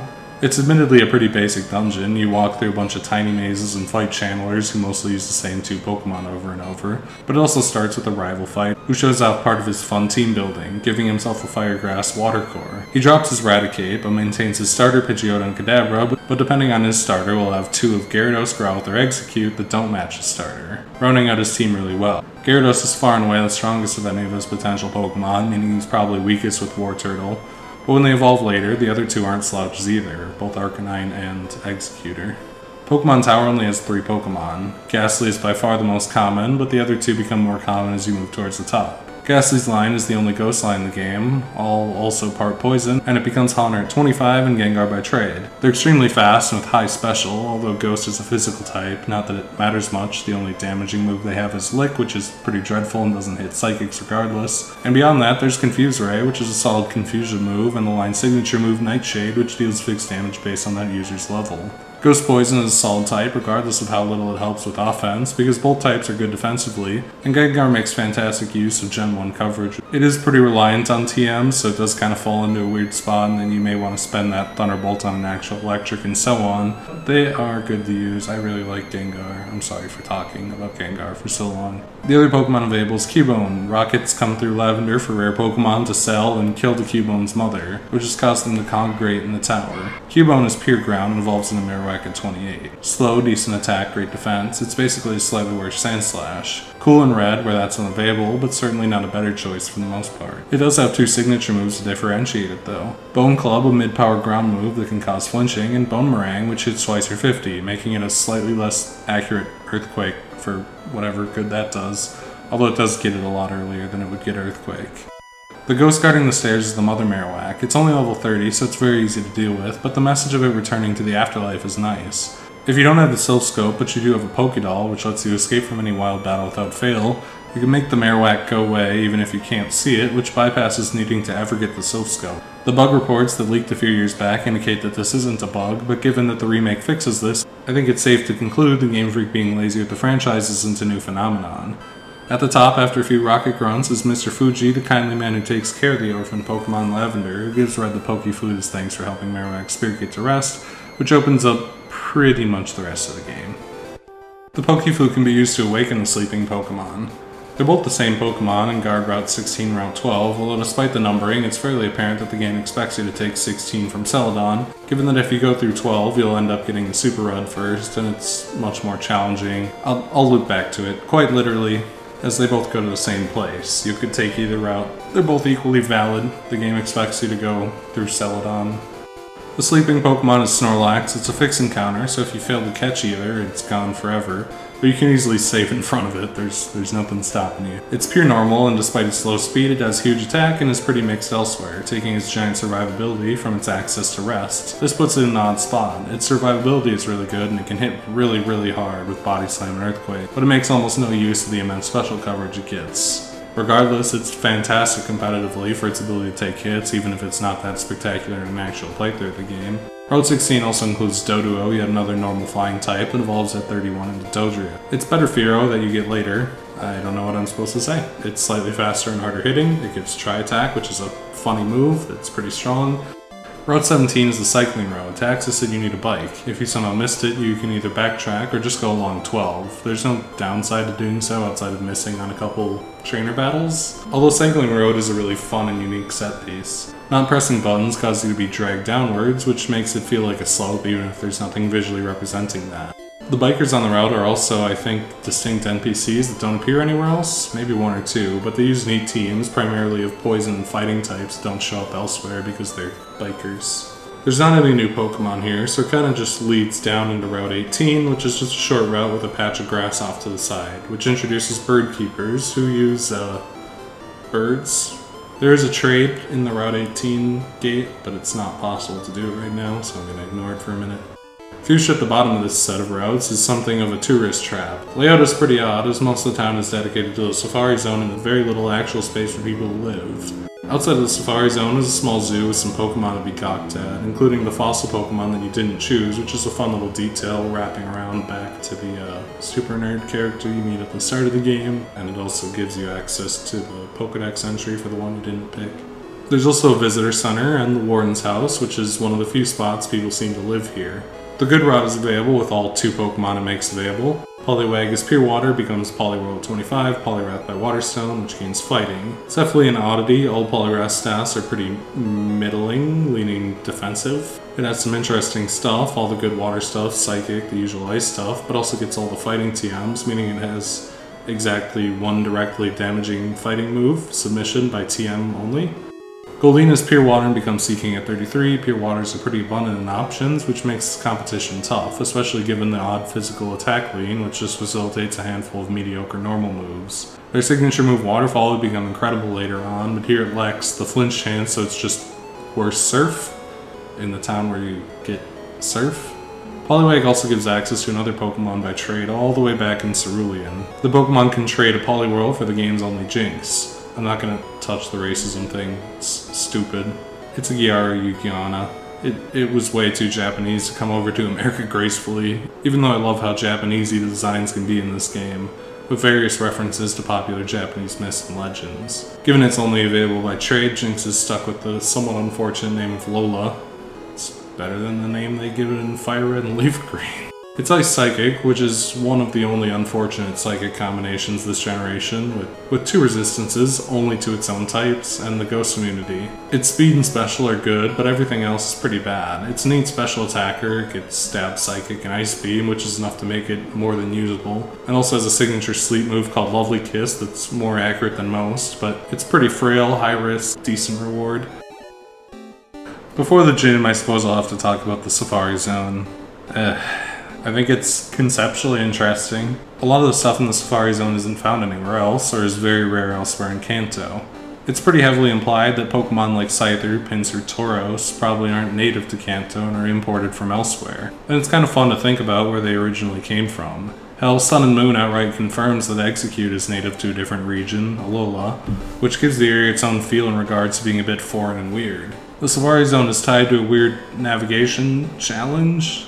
It's kind of a dungeon, but instead of puzzles or battles, it's trying to reach the furthest part of the Safari Zone in under 500 steps, at which point the Safari game ends, which provides access to 2 key items. The HM for Surf and the Gold Teeth, which can be given to the Warden and Fuchsia for the Strength HM, which honestly barely comes up in this game and is only necessary once. It's a very unique dungeon concept, not just for this game, but pretty much anywhere. The Safari technically does have an entry cost of 500 yen. It's hypothetically possible to permanently softlock the game if you fought every trainer, found every item and hidden item, sold them all and wasted all your money, but you'd have to be very, very stupid to put yourself in that situation.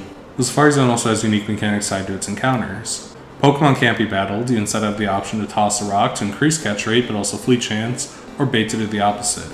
Honestly, the fleet rates are so high that it's not even worth attempting to mess with this system, unfortunately, which kind of leads to which is a lot less appealing a thought when you have huge pains in the ass at 4% encounter rates. As for the many things available here, I'll start with Execute, which evolves into Executor by Leafstone. Both are Grass Psychic. It's a genuinely horrible type, but Executor is so insanely good it doesn't matter. Its special is massive at 165, and besides speed, its other stats are really solid too. Its only real issue is its reliance on TMs. By level up, it only gets a handful of status moves and basic physical moves, including its signature Barrage, which is a wimpy, normal multi-hit move.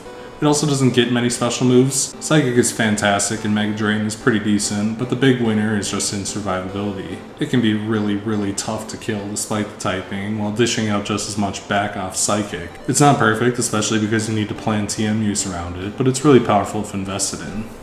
Rhyhorn is Ground Rock and evolves into Rhydon at 42. It's a grind, but Rhydon is also available later. Great defense and attack, terrible everywhere else, extremely unfortunate typing. Rhydon gets the same massive coverage as Nidoking, Surf, Thunderbolt, Ice Beam. It's really crazy, but doesn't use them particularly well, even compared to Nidoking. Both because of bad special and speed, instead becomes a slow, risky Earthquaker and Rock Slider. Chansey is a pure normal type and is found as a 1% encounter here. Given the penchant stuff has for fleeing this area, I don't recommend going for it here unless you plan on using it. Granted all that, Chansey is good, great special and nearly max HP. The thing is borderline unkillable as a special wall, while being able to learn a pretty significant portion of the game's TMs, giving it fantastic special coverage to fight whatever comes at it. Kangaskhan is pure normal, it's all around decent save its special, which makes it pretty vulnerable to any sort of special attack, while being incapable of using the nutty coverage all the Nidoking shaped Pokemon gets. Instead it basically relies on the two big normal staples, weird normal type moves and Earthquake. Dizzy Punch is a cool signature move with a confusion chance, but honestly this very Safari Zone has something that completely decimates it in the same physical normal role.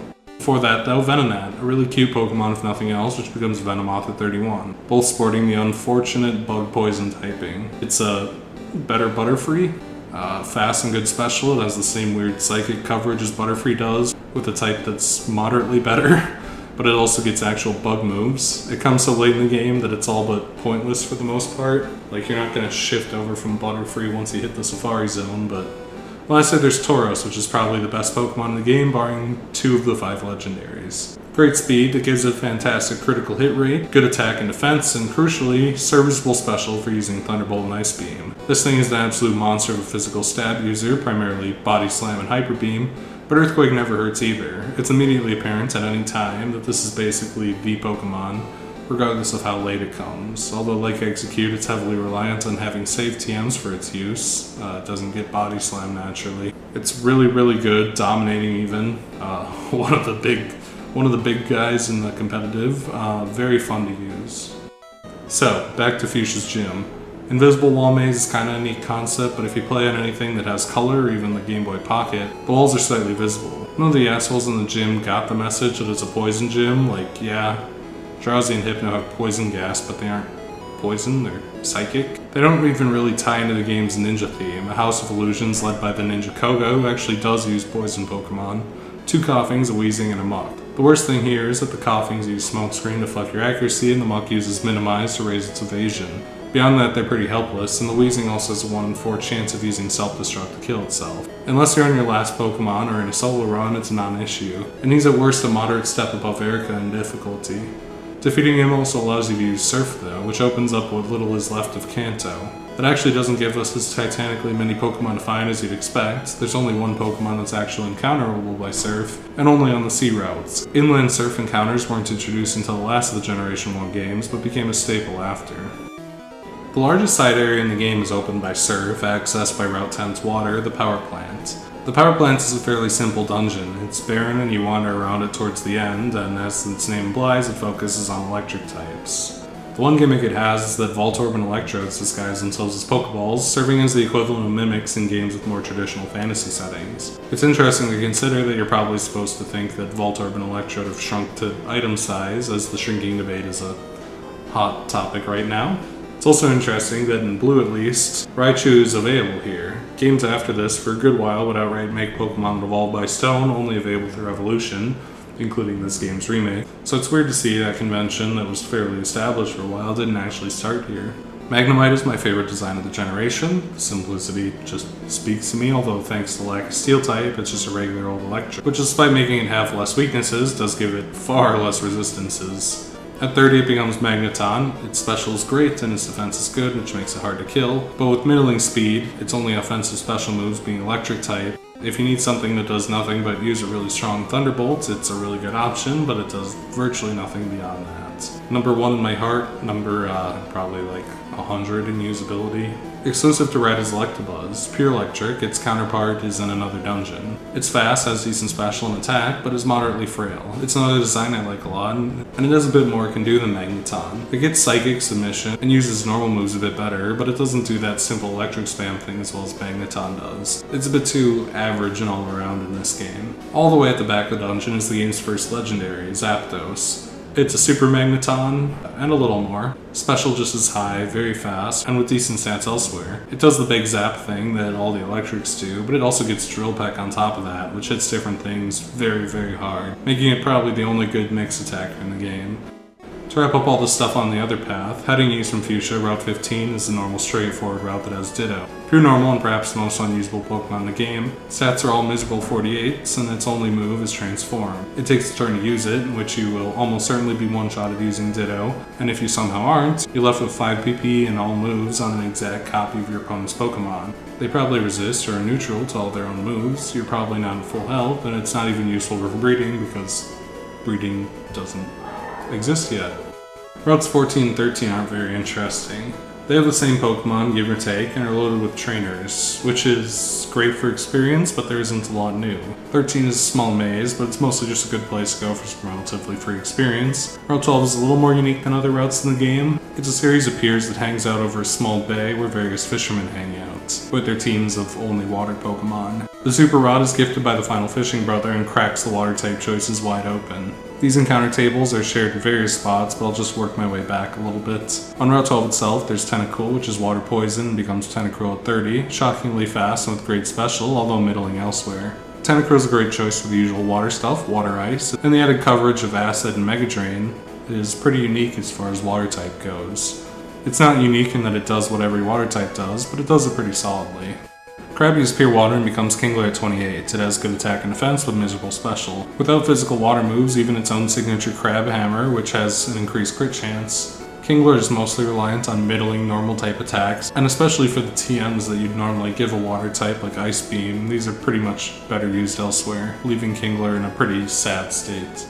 Walking back, the Safari Zone has a few new Super Rod Pokemon, both of which can also be found elsewhere if you'd prefer. Psyduck is pure water despite its name and evolves into Golduck at 33. Even but decent stats, Golduck is kind of an all-rounder. It gets Confusion as a wimpy bit of coverage, but also gets some touches of physical stuff. Its biggest benefit is Amnesia. In later generations, this raises special defense, but since there's only one special stat here, you get the idea. It's potentially really strong with some setup, especially given the badge boost glitch, but it's reliant on setup to hit the levels of simpler Pokemon like Tentacruel.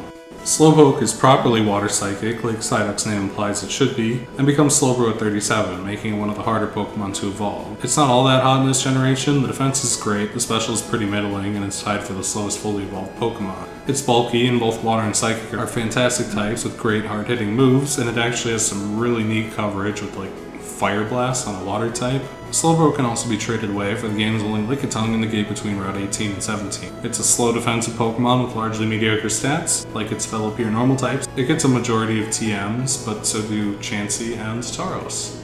Moving forward to the first of the C routes, Route 19, there's a few more super rod Pokemon before we turn around for a few more errands. Shelter's Pure Water, and upon exposure to a Water Stone becomes Cloyster, which gains the Ice type, which is on the better end of the Ice type combo, as sad as it is. Cloyster's defense is incredible, making it mostly unbreakable on that end, but it has good attack and decent special too. Gets Clamp, a signature trapping move, but more reasonably has the nice advantage of getting Stab on the typical Water-Ice coverage. Horsey's Pure Water and becomes Seizure at 32, good special, good defense, decent speed. It's not very specialized, and the only thing separating it from the other water with ice coverage Pokemon is Smokescreen to lower opponents' accuracy. Staryu's Pure Water, but after evolving into Starmie with the Water Stone, gains the Psychic type. This is one of the best non-legendaries in the game by far, very fast, great special, and decent elsewhere. Gets Stab on Surf, Psychic, and for whatever reason also gets Thunderbolt to go with its usual ice coverage that waters get. Combine that with about 1 in 4 crits from its massive speed, and you have a Pokemon that absolutely decimates anything that falls apart to any of these 4 really powerful moves. To ignore the ocean for a minute, the next gym is in Saffron. Saffron is pretty huge, although there honestly isn't much to see outside of the 2 big landmarks. The first is the Fighting Dojo, which was the gym before the better, stronger gym moved in next door. After fighting through a few guys there, including the Master, who reappears in the Johto games as the guy who gives you a Tyro, the player is allowed to take either Hitmonlee or Hitmonchan for free. Like Eevee and the fossils, the choice is once per game. In the next generation, these two are connected by a mutual pre-evolution, Tyrogue, but for now they're technically not evolutionarily related. Hitmonlee is pure fighting, its attack is great, and its speed is good enough, but it's pretty defenseless. It kinda does end up in the high-risk, high-reward category in that way, as it can hit hard, and whereas everything else is pretty reliant on the submission TM, Hitmonlee has of all things 3 signature moves. Jump Kick is powerful, but if it misses, it deals recoil. High Jump Kick is the same, but even more powerful. But oopsie, thanks to a glitch, on miss they only deal 1 damage, making the bigger risk that it'll be run over thanks to its frailty if it does miss. Rolling Kick is weaker, but has a higher crit rate, which means it's always gonna crit. It's definitely the fighting type that plays best into being a fighting type, but it's kind of a risky option just because it dies so quickly. Hitmonchan is bad. It's also pure fighting, it has good attack, but it kinda evens out everything else. Slower, a touch more defensive, its biggest benefit is that it gets all the elemental punches, Fire, Ice, and Thunder. All of these are calculated with special in this generation. Hitmonchan's special is one of the lowest in the game, which makes it worthless.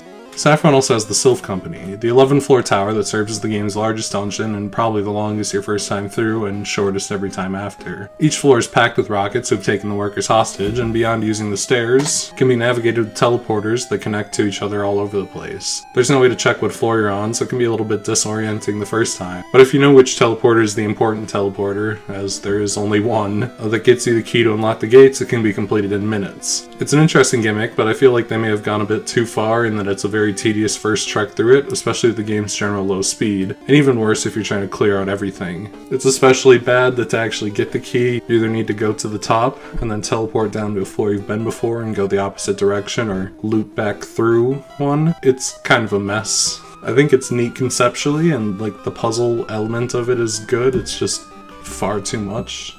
Near the end, there's a rivalry match. Blue has evolved his Kadabra, Pidgeotto, and Starter, although Growlithe or Execute will not have evolved. And is fairly high-leveled and strong, although if you've been clearing trainers, you'll be pretty set for most of the game regardless. Giovanni, the head of Team Rocket, is also here, being the one behind the Sylph takeover as he was looking for the Master Ball, which can catch anything. He maintains his Rhyhorn and Kangaskhan, which do mostly the same thing, but also has a Nidorino and Nidoqueen, the latter of which is his strongest Pokemon. It hits really hard with Body Slam, but most of its moves are pretty bad, even if its defensiveness can be kinda scary. Worker and Sylphco also gives you a Gift Lapras at level 15, and this late in the game, which makes it kinda unreasonable to train up. Regardless, it's Water Ice and has decent stats everywhere besides HP, which is pretty great. It's a survivable tanky option for a Surf and Ice Beam spammer, and it gets Psychic and Thunderbolt, which is a great additional special coverage for it, but it's such a grind to catch up and so dependent on TMs that you may have already spent. Basically, it'd be really cool if you could get it an hour, 2 hours earlier. Now for the gym. The puzzle is a teleporter maze. It's pretty chaotic, but eventually you'll stumble through it. The best part of the puzzle is that it's a more dense reincorporation of the teleporters himself, arguably a much better usage of them since you're in a more limited space. A bunch of the assholes here use Ghost, despite it being a psychic gym, but given that Ghosts are otherwise all locked to one dungeon, I guess it's more understandable here than Koga's gym. Sabrina's team is easily the most threatening in the game of any gym leader. The Psychic type is really good, and she has a Kadabra, Alakazam, and Mr. Mime, plus a Venomoth for some reason. But the type is pretty much no weaknesses, and Alakazam especially just wicks off any kind of special damage, made better by having Recover. Before the end game, it's easily the most difficult fight, save for maybe Charmander and Misty, but does crumple a bit to any solid physical attacks. There are two avenues that lead to the next gym, either through the ocean south of Fuchsia or south of Pallet. The game clearly intends you to take the former, and as such, I'll just follow that line. Sea routes aren't very interesting. The only surf encounter in the game is kinda cool. There's no puzzles or any real interaction at all. You move in the one direction that the route flows, fight trainers if you want, but always have enough room to go around them, and if you do fight, they all use nothing but water types. Route 19 and 20 deviate very little from this formula, but 20 is broken up by the Seafoam Islands. This dungeon is optional. You can just go down from Pallet, but it's the more interesting route and has stuff to find. To cross through Seafoam, the lowest floor needs to have its water flow blocked off. This is accomplished with one of two strength uses in the game, and the only good one. Around the upper floors are boulders to push with strength, and holes to push them through. The goal is to get them to the lower floors, where they'll block the water flow.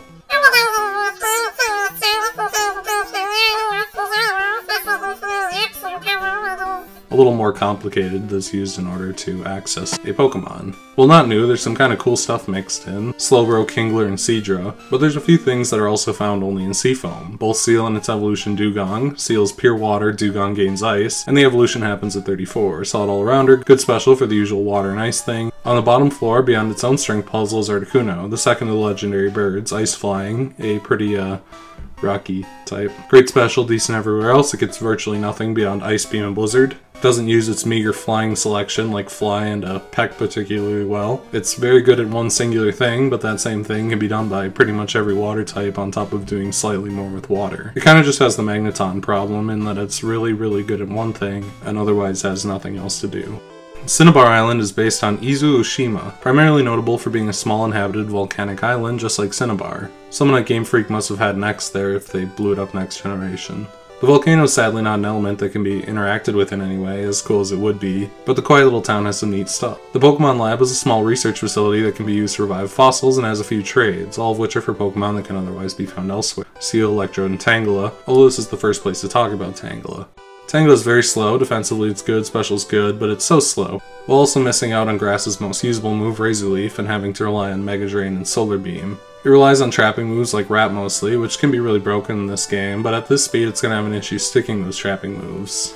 As for the fossils, you either get the Helix or Dome of Mount Moon, as I said before, so catching them all is made kind of awful by these, since you're going to have to find someone who's willing to give you the other one unevolved so that you can evolve it. The old Amber is in the museum's side entrance. The Helix fossil can be revived into Ammonite, which becomes Amistar at 40. Both are rock water, great defense, great special, but slow with low attack, even if it got any rock moves, which it doesn't. It wouldn't use them very well. So it kind of just falls down to being a decently defensive water, doing the same thing that every other water does. It's okay, but the water type competition is very insane in this game, and pretty much all of them. From the Dome fossil is Kabuto, who also evolves at 40 into Kabutops, and is also rock water. It's a bit more balanced, good attack and defense, but also decent speed. It's in the slightly unfortunate position where it's reliant on Slash and Submission, without getting much more to actually use its physical stat on. Not even Rock Slide, and being pretty weak with the usual water stuff. The old Amber revives into Aerodactyl, Rock Flying, who thankfully for a one-off does not evolve. Incredibly fast and with good attack, Aerodactyl is a crit monster only really held back by the lack of rock moves in the game. It does fly well, it does Hyper Beam well, but it lacks any good way to take advantage of its rock type, while also being fairly vulnerable type that would like to have good stab endings quickly. The island also has its own dungeon, the Pokemon Mansion. The ruins of an old mansion that was formerly a secret laboratory, but was destroyed in a fire. Scattered around the lab are some of the most interesting bits of story in the game. Journal entries which detail the creation of Mewtwo from recovered Mew DNA, who may or may not have been the one to destroy the mansion. It's pretty heavily implied that it was Mewtwo, but... The mansion is fairly small, centering itself around a handful of basic when you open one gate another gate closes puzzles that never get too difficult or interesting, but are enough to keep things at least moderately engaging. And the key to the locked gym is at the far end of the dungeon. Most of the game's fire and poison types are here, which makes them pretty difficult to use in game given the proximity to the game ending. Ponyta has pure fire and becomes Rapidash at 40. Save Dratini, it's the biggest pain in the ass to train, especially because it comes so late. Rapidash is a fast physical attacker that only gets normal and fire moves by level up. If you want something to use non-stab stomp moderately well, this is your Pokemon. Grimer's Pure Poison becomes Muck at 38. While not exclusive to Blue, it's much more common in that game. Muck is solidly bulky and has great attack, but Poison is a pretty barren type. It's the best sludge user in the game and can kinda sit on Toxic, but it's mostly reliant on mediocre normal moves, unless you want to invest the good TMs into it. On the reverse side, Coughing is far more common in Red, but is still in Blue, and becomes Wheezing at 35. Both Pure Poison, and while slow, it has great defense on a type that's already very defensive, plus decent attack and special, which can make it both hard to kill and fairly strong using Sludge, its weird Thunderbolt and Fire Blast coverage, and of course Explosion, which is limited in-game as it knocks it out, but it is very solid on it. Wheezing is the better of the two, but like Muck, requires way too much investment way too late in the game to be kind of reasonable to use. Finally, Electabuzz's Blue exclusive counterpart, shoved so late in the game to be completely unusable, Magmar. Pure Fire, it's decently fast, has good attack, but its special is just passable. It uses fire moves well enough, it uses normal moves well, but relies on TMs too much. Also, its Japanese name is Boober, but it's hard to justify training any Pokemon that you get this late in the game. Blaine's Gym has a fun gimmick. Doors in the gym can either be opened by answering a trivia question, general Pokemon stuff like the number of badges, or fighting the trainer. Although even if you get the question right, you can still challenge the trainer if you want the experience. Blaine is in a bad spot. In order to reach Cinnabar, you need Surf, which means walking into the fire gym. You had a pretty huge advantage off the bat. His Growlithe and Ponyta suck, his Rapidash is fast enough to be kinda threatening, but doesn't do much beyond Fire Spin trapping spam, and if you get out of that, he's done, and Arcanine is actually decently threatening to deal with beyond the whole, you basically being guaranteed to have a good water type thing. Between Cinnabar and Pallet is Route 21. It's a sea route that has some islands with fishermen. Tangela is found in the grass on the route, but it do be a sea route. You just sail north. That leaves the only remaining gym, which is Viridian. The gym is a small maze loaded with trainers that incorporate the spinners from the Team Rocket hideout into the game corner. A nice little hint as what lies ahead, as the gym leader is none other than Giovanni, the ground leader. No one in this gym actually follows the ground type theming. They all use Machoke, Tauros, etc. fighting types.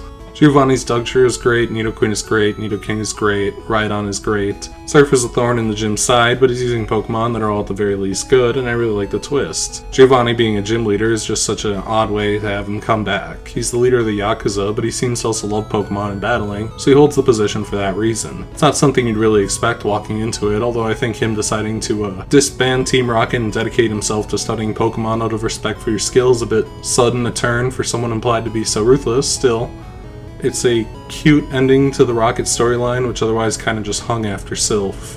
Pick up on the storyline in Gen 2 to an extent. With that, it's time for the Pokemon League, but first, the final fight against Blue. His team is the exact same as the previous fight, but he adds in a Rhyhorn that does less than nothing for him. His team comp is cool, but you're pretty well guaranteed to overlevel him pretty strongly here, and with that, he's off to the league, and so are you.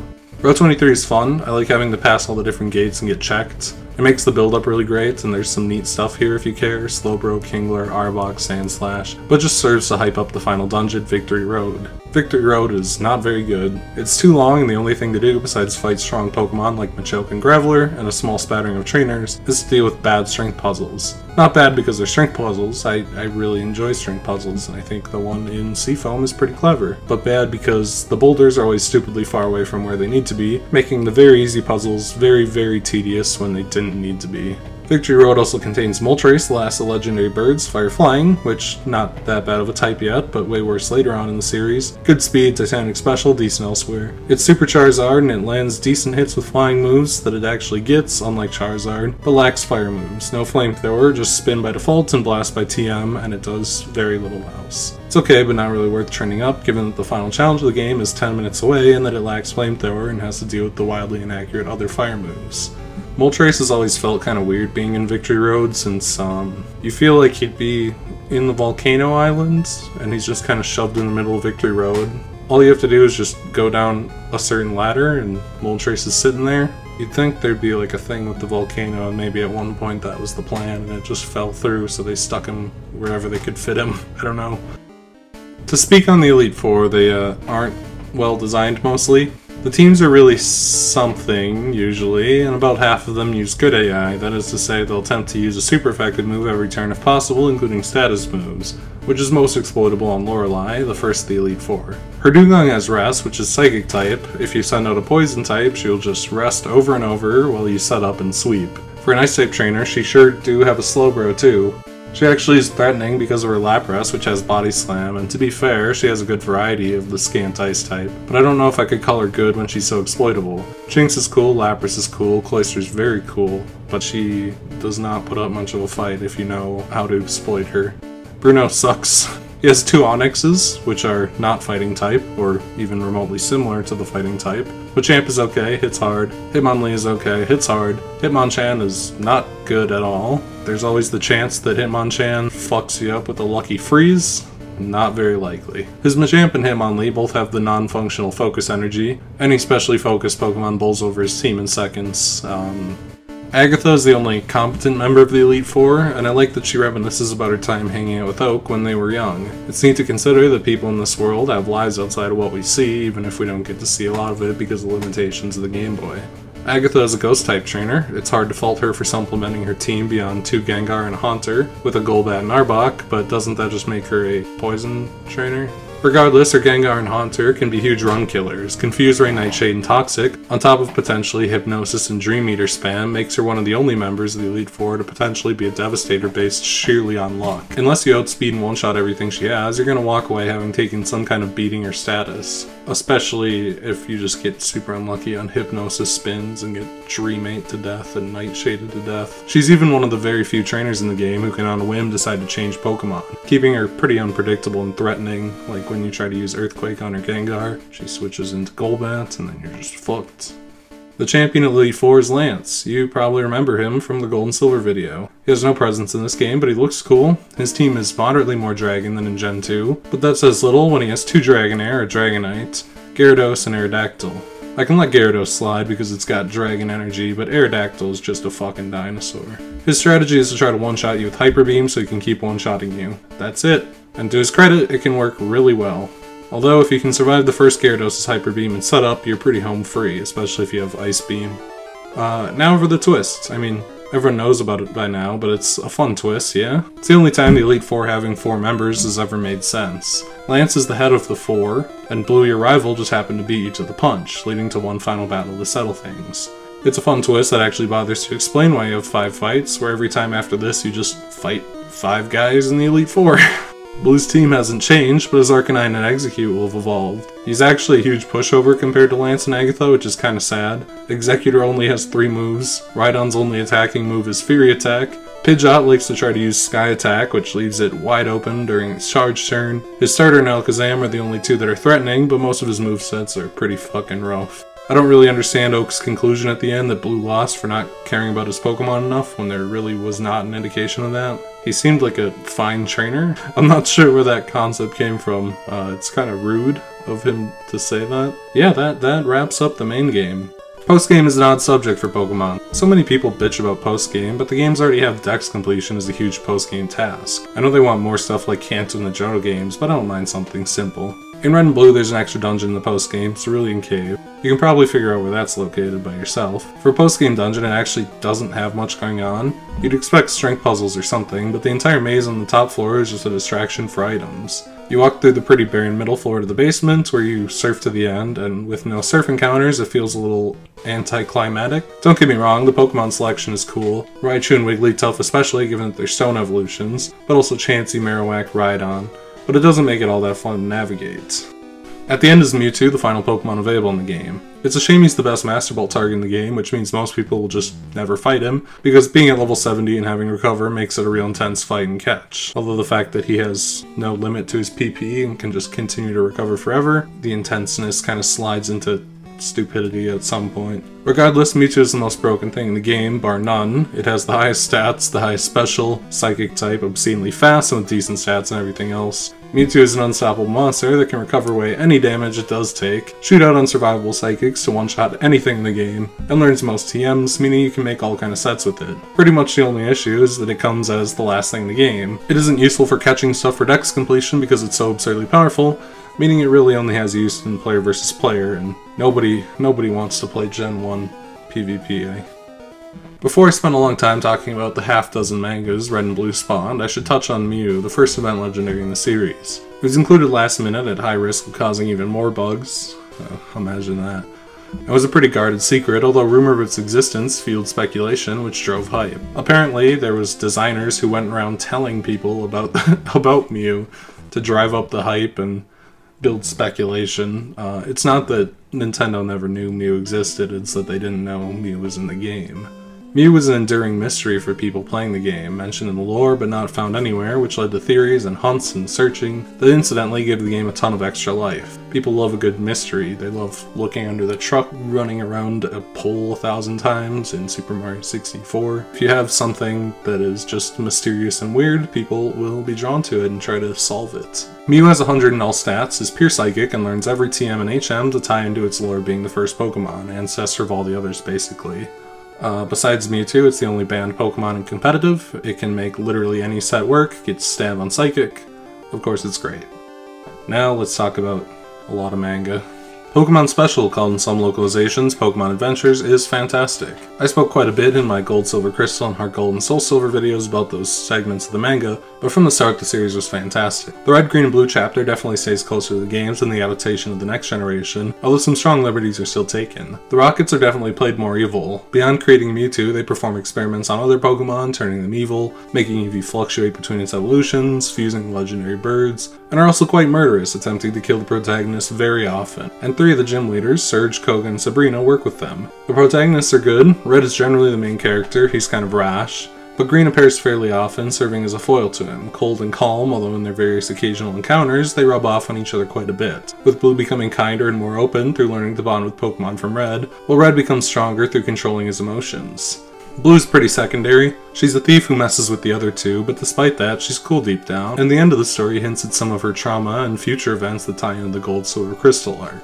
The big attractions here are the art, which all has a nice soft style to it, with slightly chibi characters, although villains tend to be sharper and more detailed, but with really striking and strong action too. Pokemon are very detailed and accurate to their official art, and the action is very creative. Battles are very non-linear and toss out the game rules a lot, but the dynamicism is worth it. Constant movement, weird and interesting strategies, from creating indoor storm clouds to turning a horde of wild Victory Bell against a giant Nidoking. The manga never lets you catch a breath, it's great. This arc especially is extremely violent. Corpses possessed by Ghastly that fall to bits when attacked, Koga's Arbok getting decapitated, although canonically it survives this somehow. Giovanni kills some Magmar. The brutality would be turned down quite a bit in later arcs, but it's certainly an interesting mood for this section of the manga and kind of helps raise the stakes to an extent. It feels a lot like the creative team played the games and let their imaginations run wild in filling the blanks of what happened in the very limited story of this game, which is something I love about the limited story format of the early games. You fill in the story you make with your own Pokemon. I actually don't have a lot more to say on this arc. I think it's a nice simple story. It mainly revolves around Monster of the Week type stories, although the Rockets are the main part of the overlying plots. The art and action are great, and I love seeing Pokemon flesh out well in ways the games couldn't. Pokemon Zen Show seems to be untranslated, save for the first chapter, or I just couldn't find anything after that. It seems to be a very direct adaptation of the games, following the basic gym journey, being a lot less thought out than Adventures. From the one chapter I read, it seems to be pretty goofy and calm, although I don't like the art style at all, and the action seems pretty weak. Alright, that was easy. Now for Pokemon Pocket Monsters, which is also almost entirely untranslated, despite being the longest running Pokemon manga and being very popular in Japan, as I understand it. The series is far less serious than the others, primarily playing as a gag manga for comedy, to giggle at the absurdity of Pokemon and using a goofy art style and huge deviations from the canon, like talking Pokemon to deliver jokes. I genuinely have no idea what to make of this shit, and that's coming from the perspective of someone that it actually made laugh a few times. The fire extinguisher joke, where Clefairy starts smashing Label on fire, pretty gold. The art style is bizarre, everything is very exaggerated and virtually nothing is on model. I can't say it's good, but it's an interesting style. Clefairy is a fun choice for a main Pokemon, as it was originally pegged as the series mascot before going with Pikachu, primarily because Clefairy was cute but not cool, and the incompetence of Red and Clefairy is fun sometimes, but the joke gets old pretty fast. I only read the few chapters that were available on Mangadex, but it definitely feels a bit below what I'm looking for. Something funny, but mostly just kinda strange. To touch briefly on the anime, Pokemon Origins is nice if a bit odd. It pretty directly adapts Red and Blue, although at a very brisk pace, although given it came out in 2016, it also incorporates some elements more akin to later games, designs closer to the original sets of remakes, as well as trying to fit Megas into the final act, which, I don't know, but it does use menus and renditions of the music, most akin to Red and Blue, so I guess I'll throw it in here. A lot of the plot of the game is skimmed over, covering Brock in Episode 1, Lavender Town in 2, Rocket and Giovanni in 3, and Blue and Mewtwo in 4, while briefly montaging everything else. It primarily focuses on really strong and well-made action scenes, which are very high-paced and energetic. Despite how narrow the selection of set pieces is, they show off a good amount of Pokemon, although the Charizard pandering is pretty heavy. As a retelling of the game, it's serviceable, primarily in fleshing out Giovanni some, how much of himself he sees in Red, especially, although the series really mostly is just a cool action showcase. At 4 episodes, it's a pretty short watch, and enjoyable as it is, just a nice little action show that's produced in a much nicer way than the main Pokemon show is. Definitely a worthwhile watch. A brief shout out to my teams before I wrap this up. Red, I used Charizard, Nidoking, Fear, Eradicate, Gyarados, and Hypno. This is a pretty undeep, use whatever I find type team, as you can probably see from mostly using stuff from the early game.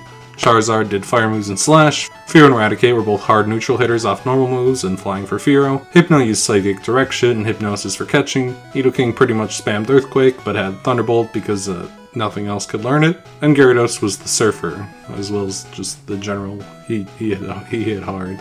As for Blue, I tried to get a bit more creative. Blastoise, Sandslash, Farfetch, Clefable, Victory Bell, and Magneton. Everyone here is fairly obvious. Blastoise was the big surfy dude plus Ice Beam, Sandslash was Earthquake and Slash Spam, Farfetch is the flyer, but also a bit of a crit monster with Slash itself, Victory Bell was support and catching with Wrap and Sleep Powder, Magneton used powerful Thunderbolts, and Clefable spam Body Slam and had a bit of coverage from the special moves as it does. It's hard not to call Red and Blue somewhat badly made games. They're objectively barely functioning at any given time, but I think that's got a charm. Knowing that the level of polish very quickly moved beyond this also helps, but it's neat to take advantage of the weirdness. Badge boosts make bad Pokemon with any access to boosting usable, the Mew glitch has all sorts of wacky effects, and while I didn't experiment with it too much, the glitch Pokemon are fascinating. Hell, you can even shiny hunt in this game because IVs determine shininess in Gen 1, which is just a fascinating twist of fate. In the VC versions, you can transfer shiny Mewtwo's up to Gen 7. Kanto is great in a way that feels real. It's very homey, quiet, and calm. It's got exaggerated features and interesting places, but largely it feels like a place most people have lived at some point. It's just a bit more magical. The simple story puts the emphasis on your own story, your imagination of what your adventures are like, and how your Pokemon act, and the non-linearity after the early game gives you a lot of freedom to mess around, get Pokemon early, and even just play to your strengths, and the gates that block your progress have interesting, if occasionally badly telegraphed solutions. Somehow, this game is nearly perfectly balanced. By beating every trainer as you go, you'll always be give or take 5 levels from each gym leader, which is almost certainly just due to the abundance of trainers, but feels really nice. There's some definite issues.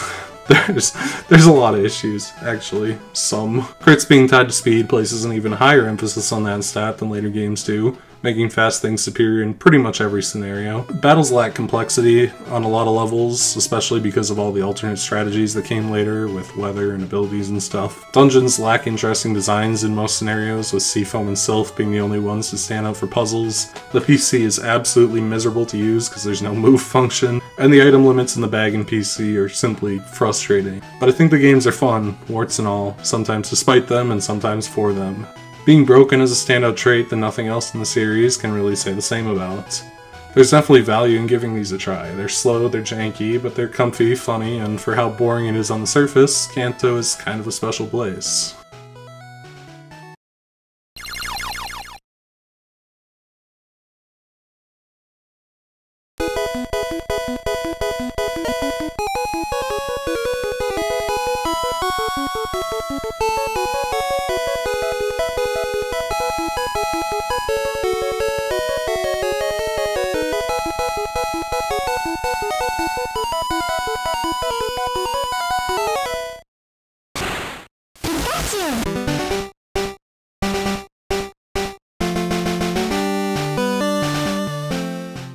Pokemon Yellow version, Special Pikachu Edition, or Yellow as most call it, is the third version for Gen 1, and at the time, not overdone, novel concept to more highly remix the games, and as such is far and away the most different of any third version in the series. Yellow would launch in 1998 in Japan, right as the rest of the world got the first set of the games, and would spread to the globe in 1999, which like Red and Blue also eventually came to the 3DS.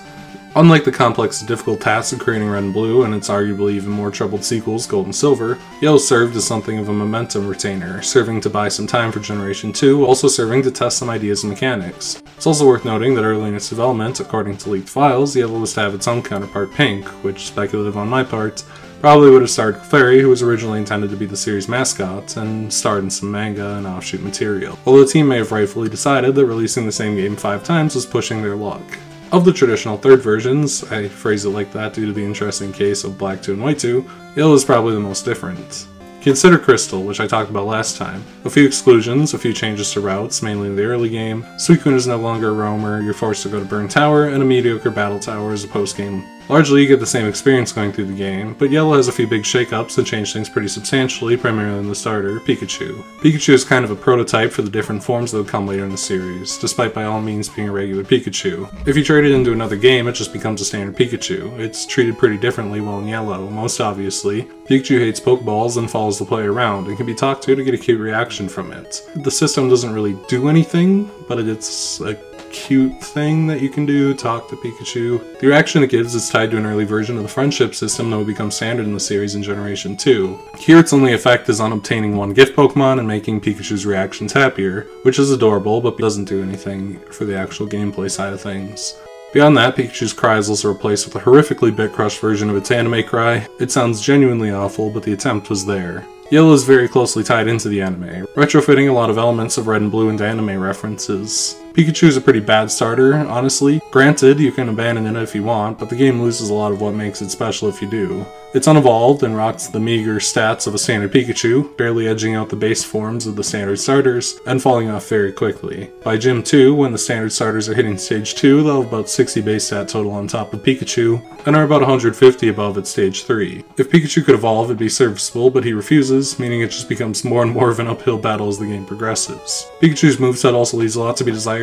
Even with its enhanced moveset in Yellow, it almost exclusively gets electric and normal moves, with its only other choice being submission by TM fairly late in the game, which is a risky move that's better spent elsewhere regardless. If you transfer it to Pokemon Stadium, it also gets Surf, which is an interesting gimmick, but again, probably not optimal. Granted, it's not all terrible. In Yellow, Double Team was added to its moveset, which thanks to the badge boost glitch is an Omni boost with evasion, although it's pretty gimmicky and definitely abusing broken mechanics. Pikachu is also a Pokemon that gets to maximum pretty quick. The optimal Pikachu moveset, with little variants, is Thunderbolt, Double Team, Body Slam, and Thunder Wave for catching, all of which you'll have by the time you reach the halfway point at the latest. Thunderbolt you get from Gym 3, Body Slam you get from the SSN right before Gym 3, Double Team you get at like 15, and Thunder Wave at like 20 or something. Once you hit that halfway point, you have the optimal Pikachu. Pikachu kind of just slowly gets more and more outclassed as the Pokemon opponents use improve. To briefly touch on this game's exclusions, while I'd prefer they weren't there, I do think it's cute that they follow a theme, largely excluding Pokemon typically associated with Team Rocket. The Weedle line, whose absence makes the early game a little easier, the Ekans line, which means it's only available through Red,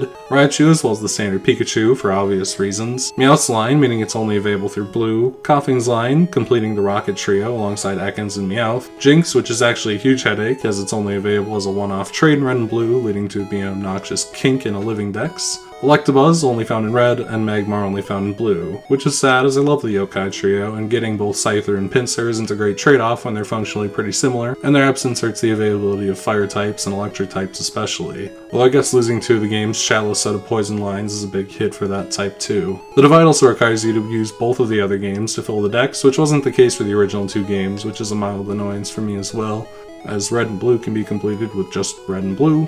Yellow requires all 3. Lots of small changes have been made to availability and movesets otherwise, most famously the Route 22 Mankey before Brock, as well as giving the Nidorans double kick at fairly low levels. The Pokemon before Brock all had a pretty rough time against him, and Pikachu especially struggles, with both of his Pokemon immune to its Thunder Shock and heavily resisting its normal moves if they're grinded for, especially given Geodude and Onix's high defense. To get past this with just Pikachu would take a lot of work to say the least, so an early fighting type is a big benefit, or an early fighting type move. All 3 starters are available as gift Pokemon throughout the game, matching the anime. Bulbasaur and Cerulean, but requiring Pikachu to be at a certain happiness, you'll usually right after Gym 3, so as you're passing back through Cerulean you'll probably be able to pick up Bulbasaur. Charmander on Route 25, just north of Cerulean, and Squirtle and Vermilion after beating Surge. These 3 very highly compensate for Pikachu's shortcomings, all being good on their own, but it does feel a bit overpowered. Anything for anime references, I guess, but it's a neat feature over Red and Blue that makes the game even more distinct. As for some other notable examples, Venonat is found on Route 24, which makes it much more usable as you get it at a decent time. Pidgeotto can be found underleveled in Viridian Forest, which is kind of interesting. I assume it's there to replace Weedle, which wasn't there. The Power Plant gives access to Grimer and Muck a bit early, as does Ponytown Cycling Road, and the Safari Zone has Dragonair through fishing. The game has a lot of 1% encounters, which is a touch irritating, but the earlier access to some of this stuff is a nice benefit. There's also some other oddities, for better and for worse. Farfetch is no longer limited to trade, freeing it of being named Ducks and letting you farm out multiple on Route 13, which is the same for Lickitung, although it's only in Cerulean Cave in the postgame, and you can even get a Machamp by trading for a Cubone in the Underground Path, opening access for lonely players to use at least one trade evolution in the game. On the more negative side, Vulpix can only be obtained in the game corner, adding another exclusive there alongside Porygon, although there's no Pokemon exclusive to in-game trades, which is kind of appreciable. Charizard also gets Fly, which is... it's ridiculous that he didn't get it before, but it is a nice little benefit for Charizard. A lot has changed for trainers too, most notably Blue's team is fully overhauled. Blue begins with an Eevee, which he can evolve in any of its evolutions based on the outcome of the first battle, and the battle on 22 is a difficulty slider of sorts. Winning both battles causes Blue to choose Jolteon, presumably inspired by your Pikachu, which causes it to resist your moves. Winning one of the battles but losing the other, or skipping the fight on 22 after winning the first, gives him Flareon, which is Dundra to Pikachu, and losing both, or losing the first and skipping the 22 battle, gives him Vaporeon, which is weak to Pikachu's attack, which is a neat dynamic. While the first battle especially is very luck-based, largely depending on how aggressive Blue is, if either side gets a crit, and the DVs of your Pikachu, making it a bit of a coin flip. To fill out the rest of the team, instead of Pidgey, he takes Spearow, which evolves into the generally much stronger Fearow, although like his Rattata, he eventually drops this. Sandshrew, for the obvious reason that it trashes Pikachu. Alakazam and Executor, who are both really powerful psychics, are on his endgame team when Fearow and Rattata get dropped. Then to fill in the types for the Eevee evolutions that he didn't take, with other things to form a Fire, Water, Electric core. Cloyster replaced Vaporeon, which is an awesome pick. Ninetales replaced Flareon, and Magneton replaced Jolteon. It doesn't hurt the movesets for trainers are much improved, no longer using the default movesets, but incorporating TM moves and the like, which is especially noticeable when you get to late game opponents like Lance, whose Dragonair and Dragonite have some wild coverage, like Ice Beam. There's also something of a secondary rival, or set of rivals, in the Team Rocket trio, Jesse, James, and Meowth, ripped from the anime, who appear anywhere rockets do normally, first being fought in Mount Moon, then Rocket Hideout, Pokemon Tower, and finally Silphco, utilizing Meowth, which they never evolve, as well as Ekans and Coughing, which they do evolve. For the most part, they tend to replace a few generic grunts, but honestly, after Mount Moon, they tend to be incredibly easy and are kind of jokes, which I guess is in character for their anime counterparts. Gym leaders also have various changes to better match their anime counterparts. Most notably, Surge's only Pokemon is a singular high-leveled Raichu. Koga's team is comprised of 3 Venonat and a Venomoth. Sabrina has one of each member of Abra's evolution line, and Giovanni uses Persian before his gym battle, which is a great choice for him. Plus, in Blaine's gym, you're actually required to attempt the quizzes instead of just fighting through. I'm guessing a lot of people did not realize that there are quizzes at all, because the computers you answer the questions on are like the 1960s giant wheel computers.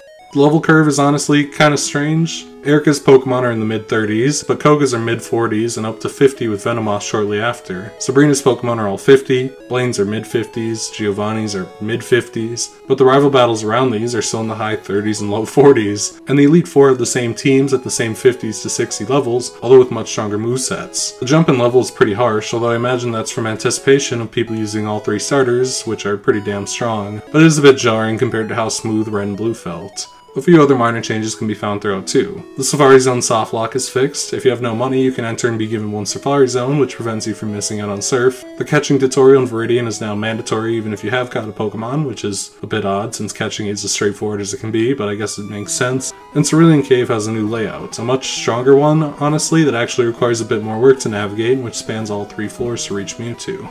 On the visual end, Pokemon sprites are an improvement in a lot of ways, with them being pretty perfect conversions of the official artwork, at least from the front. The back sprites are unchanged and leave a lot to be desired, but from the front end, things look a ton better, at least on a technical level. There's a charm to the really ugly sprites that Red and Blue have, that the yellow ones kinda don't have, but a few trainers like Blaine also got overhauled, and there's some additional details. Cerulean's generic officer is made to look like Officer Jenny, while the Pokemon Center attendant is made more to look like Nurse Joy, and has a Chansey, which are cute little details. In every other aspect, it's pretty much unchanged. The overworld still looks pretty nice, the music is still nice. It just ain't a big improvement over Red and Blue outside of battle sprites, which are, to be fair, a lot less janky looking. Manga time. First off, we return to Pokemon Special for the Yellow chapter. Having burnt through the gyms in Red and Blue, the Yellow chapter has to take a new spin, moving the Elite Four to the antagonist role, which was a interesting choice. I'm not sure how much consultation they had with Game Freak, clearly some, given that the closer Yellow gets to the end, the more Gen 2 Pokemon get teased, but definitely bit them in the ass a bit with how they were able to utilize Lance later. Regardless, the new protagonist Yellow, who was introduced at the end of Red and Blue, is cute. She works hard to protect not only her own Pokemon, but even wild Pokemon and opposing trainers' Pokemon. In battle, she'll never attack, and she'll only find ways to passively disable the opponent's Pokemon. Her complete ignorance of battling also helps her stand out from the very competent trio of the previous arc. Her healing and Pokemon mind reading abilities come off a bit bullshitty, but it suits her well and doesn't come off absurdly Mary Sue-ish. And I like the reveal that Lance has the same thing, although the further reveal that Giovanni does is weird. Not that I hate him coming back and giving a hand to the hero. Always a joy to have the villain-hero team-up thing for a bigger threat. Speaking of Lance and the others, I enjoy them enough. Lance is a well-humanized villain who believes that eliminating humanity will protect Pokemon, which is ridiculous and stupid, but it makes sense for him in the context of the story, especially because eventually Yellow's friendship with Pokemon shines through to him. Agatha and Lorelei are pretty one-notes, just going along with Lance, but Bruno's pretty good too. He lives for battle and he's manipulated and controlled into joining the others because he's a bit dense, which makes his rivalry with Red pretty endearing. The Lugia finale is a bit ridiculous and comes off weird because Lugia is used as part of GSC's big finale as well, although I can't deny it's very cool visually and works thematically. And yeah, the art is nice too, of course. Fantastic and creative action, although the characters often go for the more chibi art style. I'd assume largely based on the artist's illness, making the more detailed drawings tough, but it does coincidentally suit Yellow as a character extremely well, given her softness and childlike nature. That all said, it's a cute arc, not as strong as the two directly before and after, but like the game it's based on, it's a cute stopgap between major releases despite its flaws.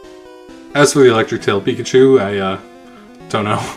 It's a pretty loose adaptation of the anime, very in some ways, taking the concept of some episodes and tweaking them to fit the tone the manga goes for, which bounces between silly and tryhard. Honestly, it's pretty whatever. Ash as a character isn't horrible here. He starts out a bit too dumb, but ends up more competent than his anime counterparts. One thing I'm not a fan of at all is how all over the place the art is. Characters fall into very generic 90s style, but are frequently depicted in extremely inconsistent art. Meanwhile, the Pokemon are drawn in an uncanny, overly realistic style that makes them pretty off-putting to look at. Onyx, for example. But Pikachu especially is often depicted in bizarre ways, with over-the-top expressions that don't play well with the hyper-realism for humor in the way that Pocket Monsters attempted, but in a way that just ends up looking a bit weird, sloppy. The manga is fairly short, but it lacks the positives that the anime has, like consistent art, time to develop the Pokemon of the week past what the games could do, and the whole thing kind of just feels like an odd novelty over an interesting book on its own.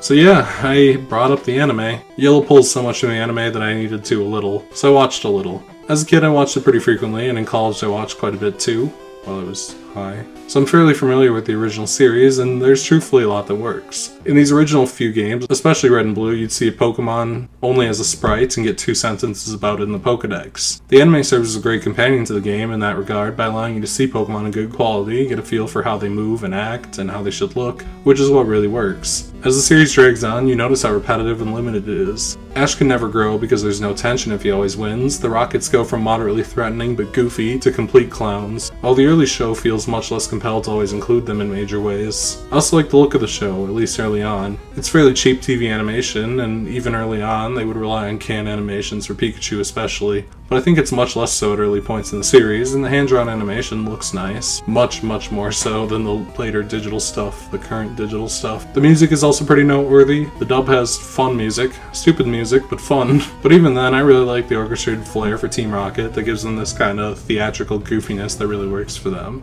As for everyone else, I mean, Ash is pretty insufferable, early in the series less so, because he's an inexperienced proxy for the viewer to learn about the world of Pokemon, but even then he comes off as intolerably stupid quite often. You know, Misty is a character, Brock is the funny one most of the time. I like the Rockets before they become completely stupid. As for everyone else, man, I don't know. In conclusion, I mean, I think there's some good value in the original series. They often have pretty interesting ways to show off what makes each Pokemon cool and unique, and the Monster of the Week format is really good for a series like Pokemon, especially before there was 3D games and spin-offs, higher quality anime specials, mobile games, internet fan art. It was a good way to get immersed into the world, although the series is apparently in a rough spot now and has been for a long time. Not gonna watch the new stuff, it looks awful.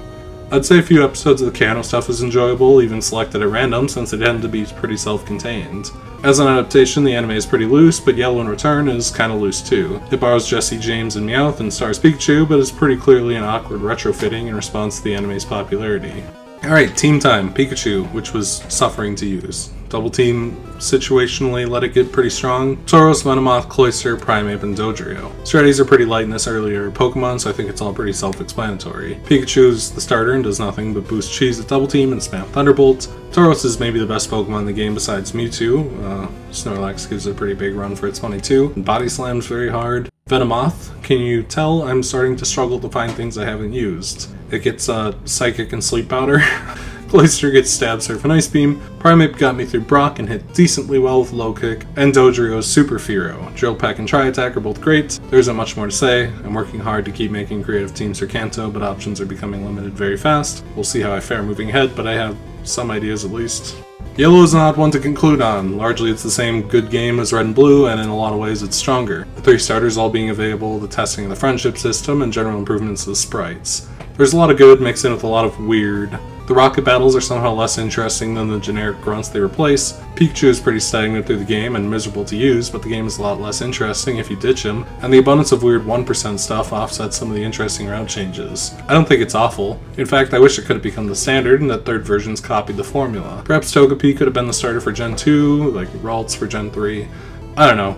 Preferably they could evolve because Pikachu does not cut it, but it certainly stands out from its basis much better than games like Crystal do, and could have made the third games feel a lot more different than they ended up being in reality. It's an interesting concept that I would have liked to see them take another swing at, but is held back by some awkward execution basically. I'd say it's generally a slightly worse experience than Red and Blue despite the improvements, but it's still a solid choice, especially if you want something a bit different.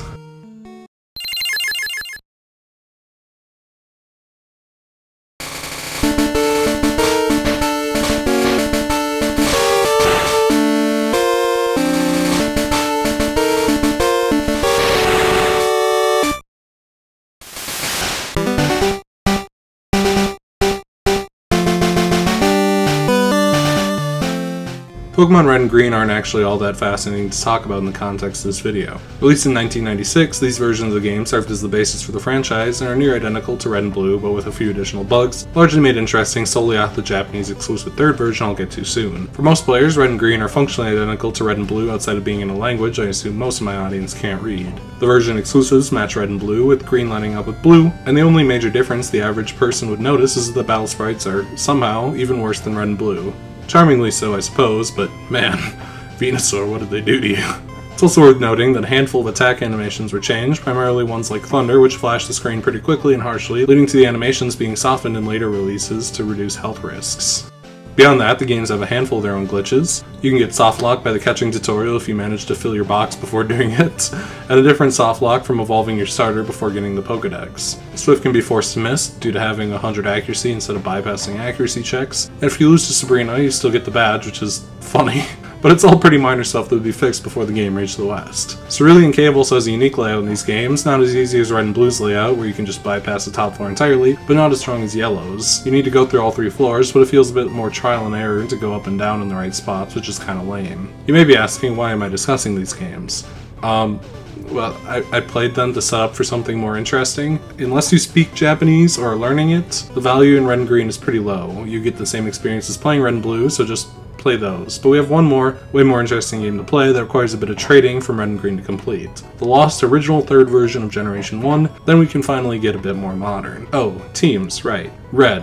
Charizard does what it always does. Machamp, hardy physical attacker, but without fighting moves, it's a bit gimped. Dugtrio, it's fast and uses Slash and Earthquake. Zapdos, Thunderbolt, Drill Peck, and Fly on the overworld. Starmie, on top of the usual Surf and Psychic, it got some unique coverage with Ice Beam and Thunder. Basically an anti-Lance machine, and Vileplume did status for catching, but not a whole lot else. As for Green, Venusaur is a starter, Razor Leaf and Leech Seed. I originally planned on doing the Toxic Leech Seed strategy, but kinda pivoted into boosting every stat with Growth.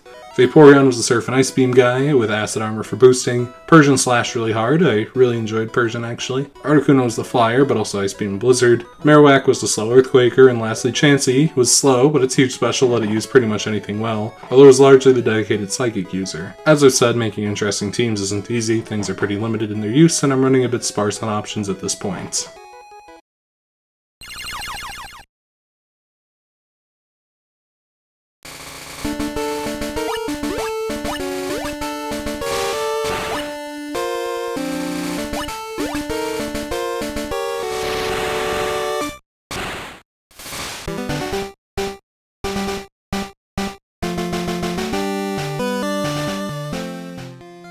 storyline series has ever had. Something of a lost version of the game locked to Japan. Released in 1996, Blue was initially a mail-order only game available through Koro magazine. Yeah, in order to get this game, you'd have to mail cash to a magazine.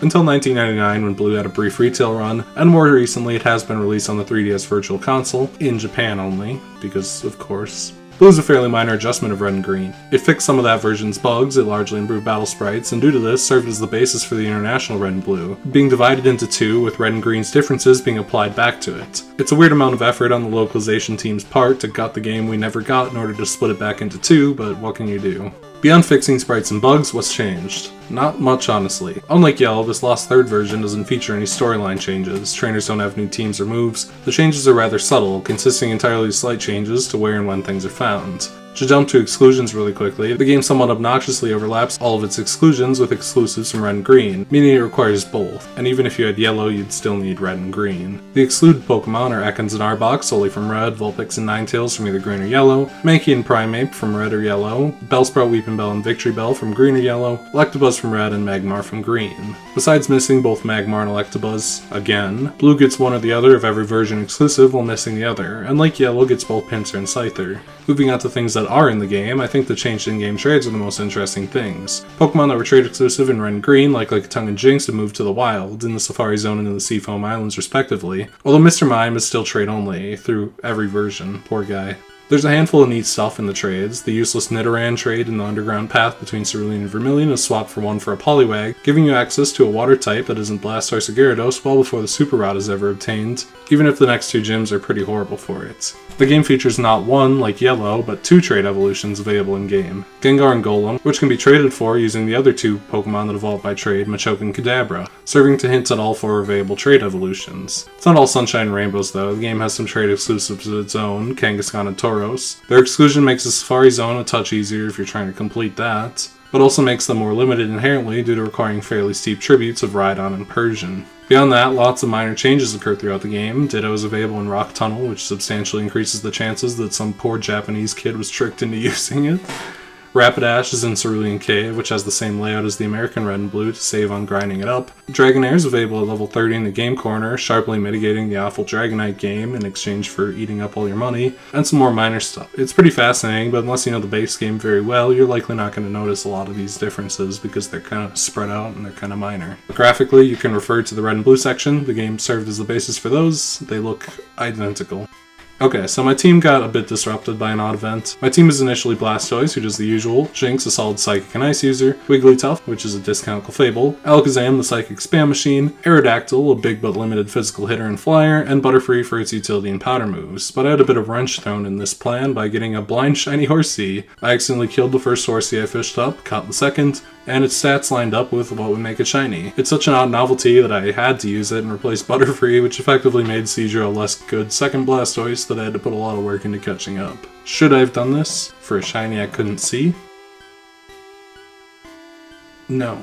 But after this, I was able to clone it into Silver. I couldn't trade up to Silver because you can't trade between English and Japanese Gen 1 and 2 games. And then I evolved into New Kingdra over in that game, so that was neat. While I was doing so, I also found out that my Odd Egg Elekid was shiny, so I missed out on using that. Elekid has a bad shiny. Blue is an oddity. It's so similar to Red and Green that it feels pointless to play unless you really need a mix-up. But the language barrier is a huge obstacle in actually going through it too. I like the changes, the trades are cool especially, and I got extremely lucky during it, but it's so similar to the base games that unlike Yellow, it's not even really a big shake-up, just a mild curiosity. Okay, now to wrap up all Generation 1, kind of quickly, because I kind of already wrapped it up like 4 times. I was kind of surprised, to be honest. It's been ages since I returned to these original games, and they really do hold up. My largest worry was the speed of the games, and the walking speed is slow, but the games are really so well designed you never notice. The way Kanto folds in on itself keeps the pace up, the battles are snappy, and best of all, the way the world is navigated just feels good. It's not as puzzle heavy as some of the later games, but moving on requires exploring to find solutions, whether it's buying drinks, exploring the safari, exploring weird non-traditional dungeons like a Yakuza base under a casino, a graveyard tower. Kanto feels like a real fleshed out world and is the best part of the game. There's a lot of problems too. There's a lot, I've talked about them. The PC is a disaster without the move option. If you want to organize shit, oh, fucking hell. Pokemon are the least interesting they'll ever be to use. Level up movesets are mostly abysmal, and you have to rely on single-use TMs to make anything usable, which is kind of frustrating, because if you change your mind, you've already sunk fallacy costed your way into fucking using Ice Beam on a crappy thing you're never going to touch again. Like, you have to hold on to all your TMs until the late game and plan your team out way ahead of time.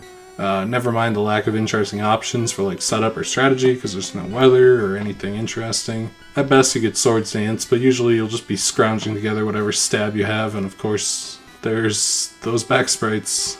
Regardless of all that, I don't know. It's not the best the series has to offer, but despite the age of the games, Gen 1 is very, very playable. Kanto's a bit boring, but it's good boring. It's real, it's real, it's fun to explore, it's our world, but just a little bit better. It's the star of the show more so than the actual gameplay, but just this one time, it's pretty enjoyable to go through.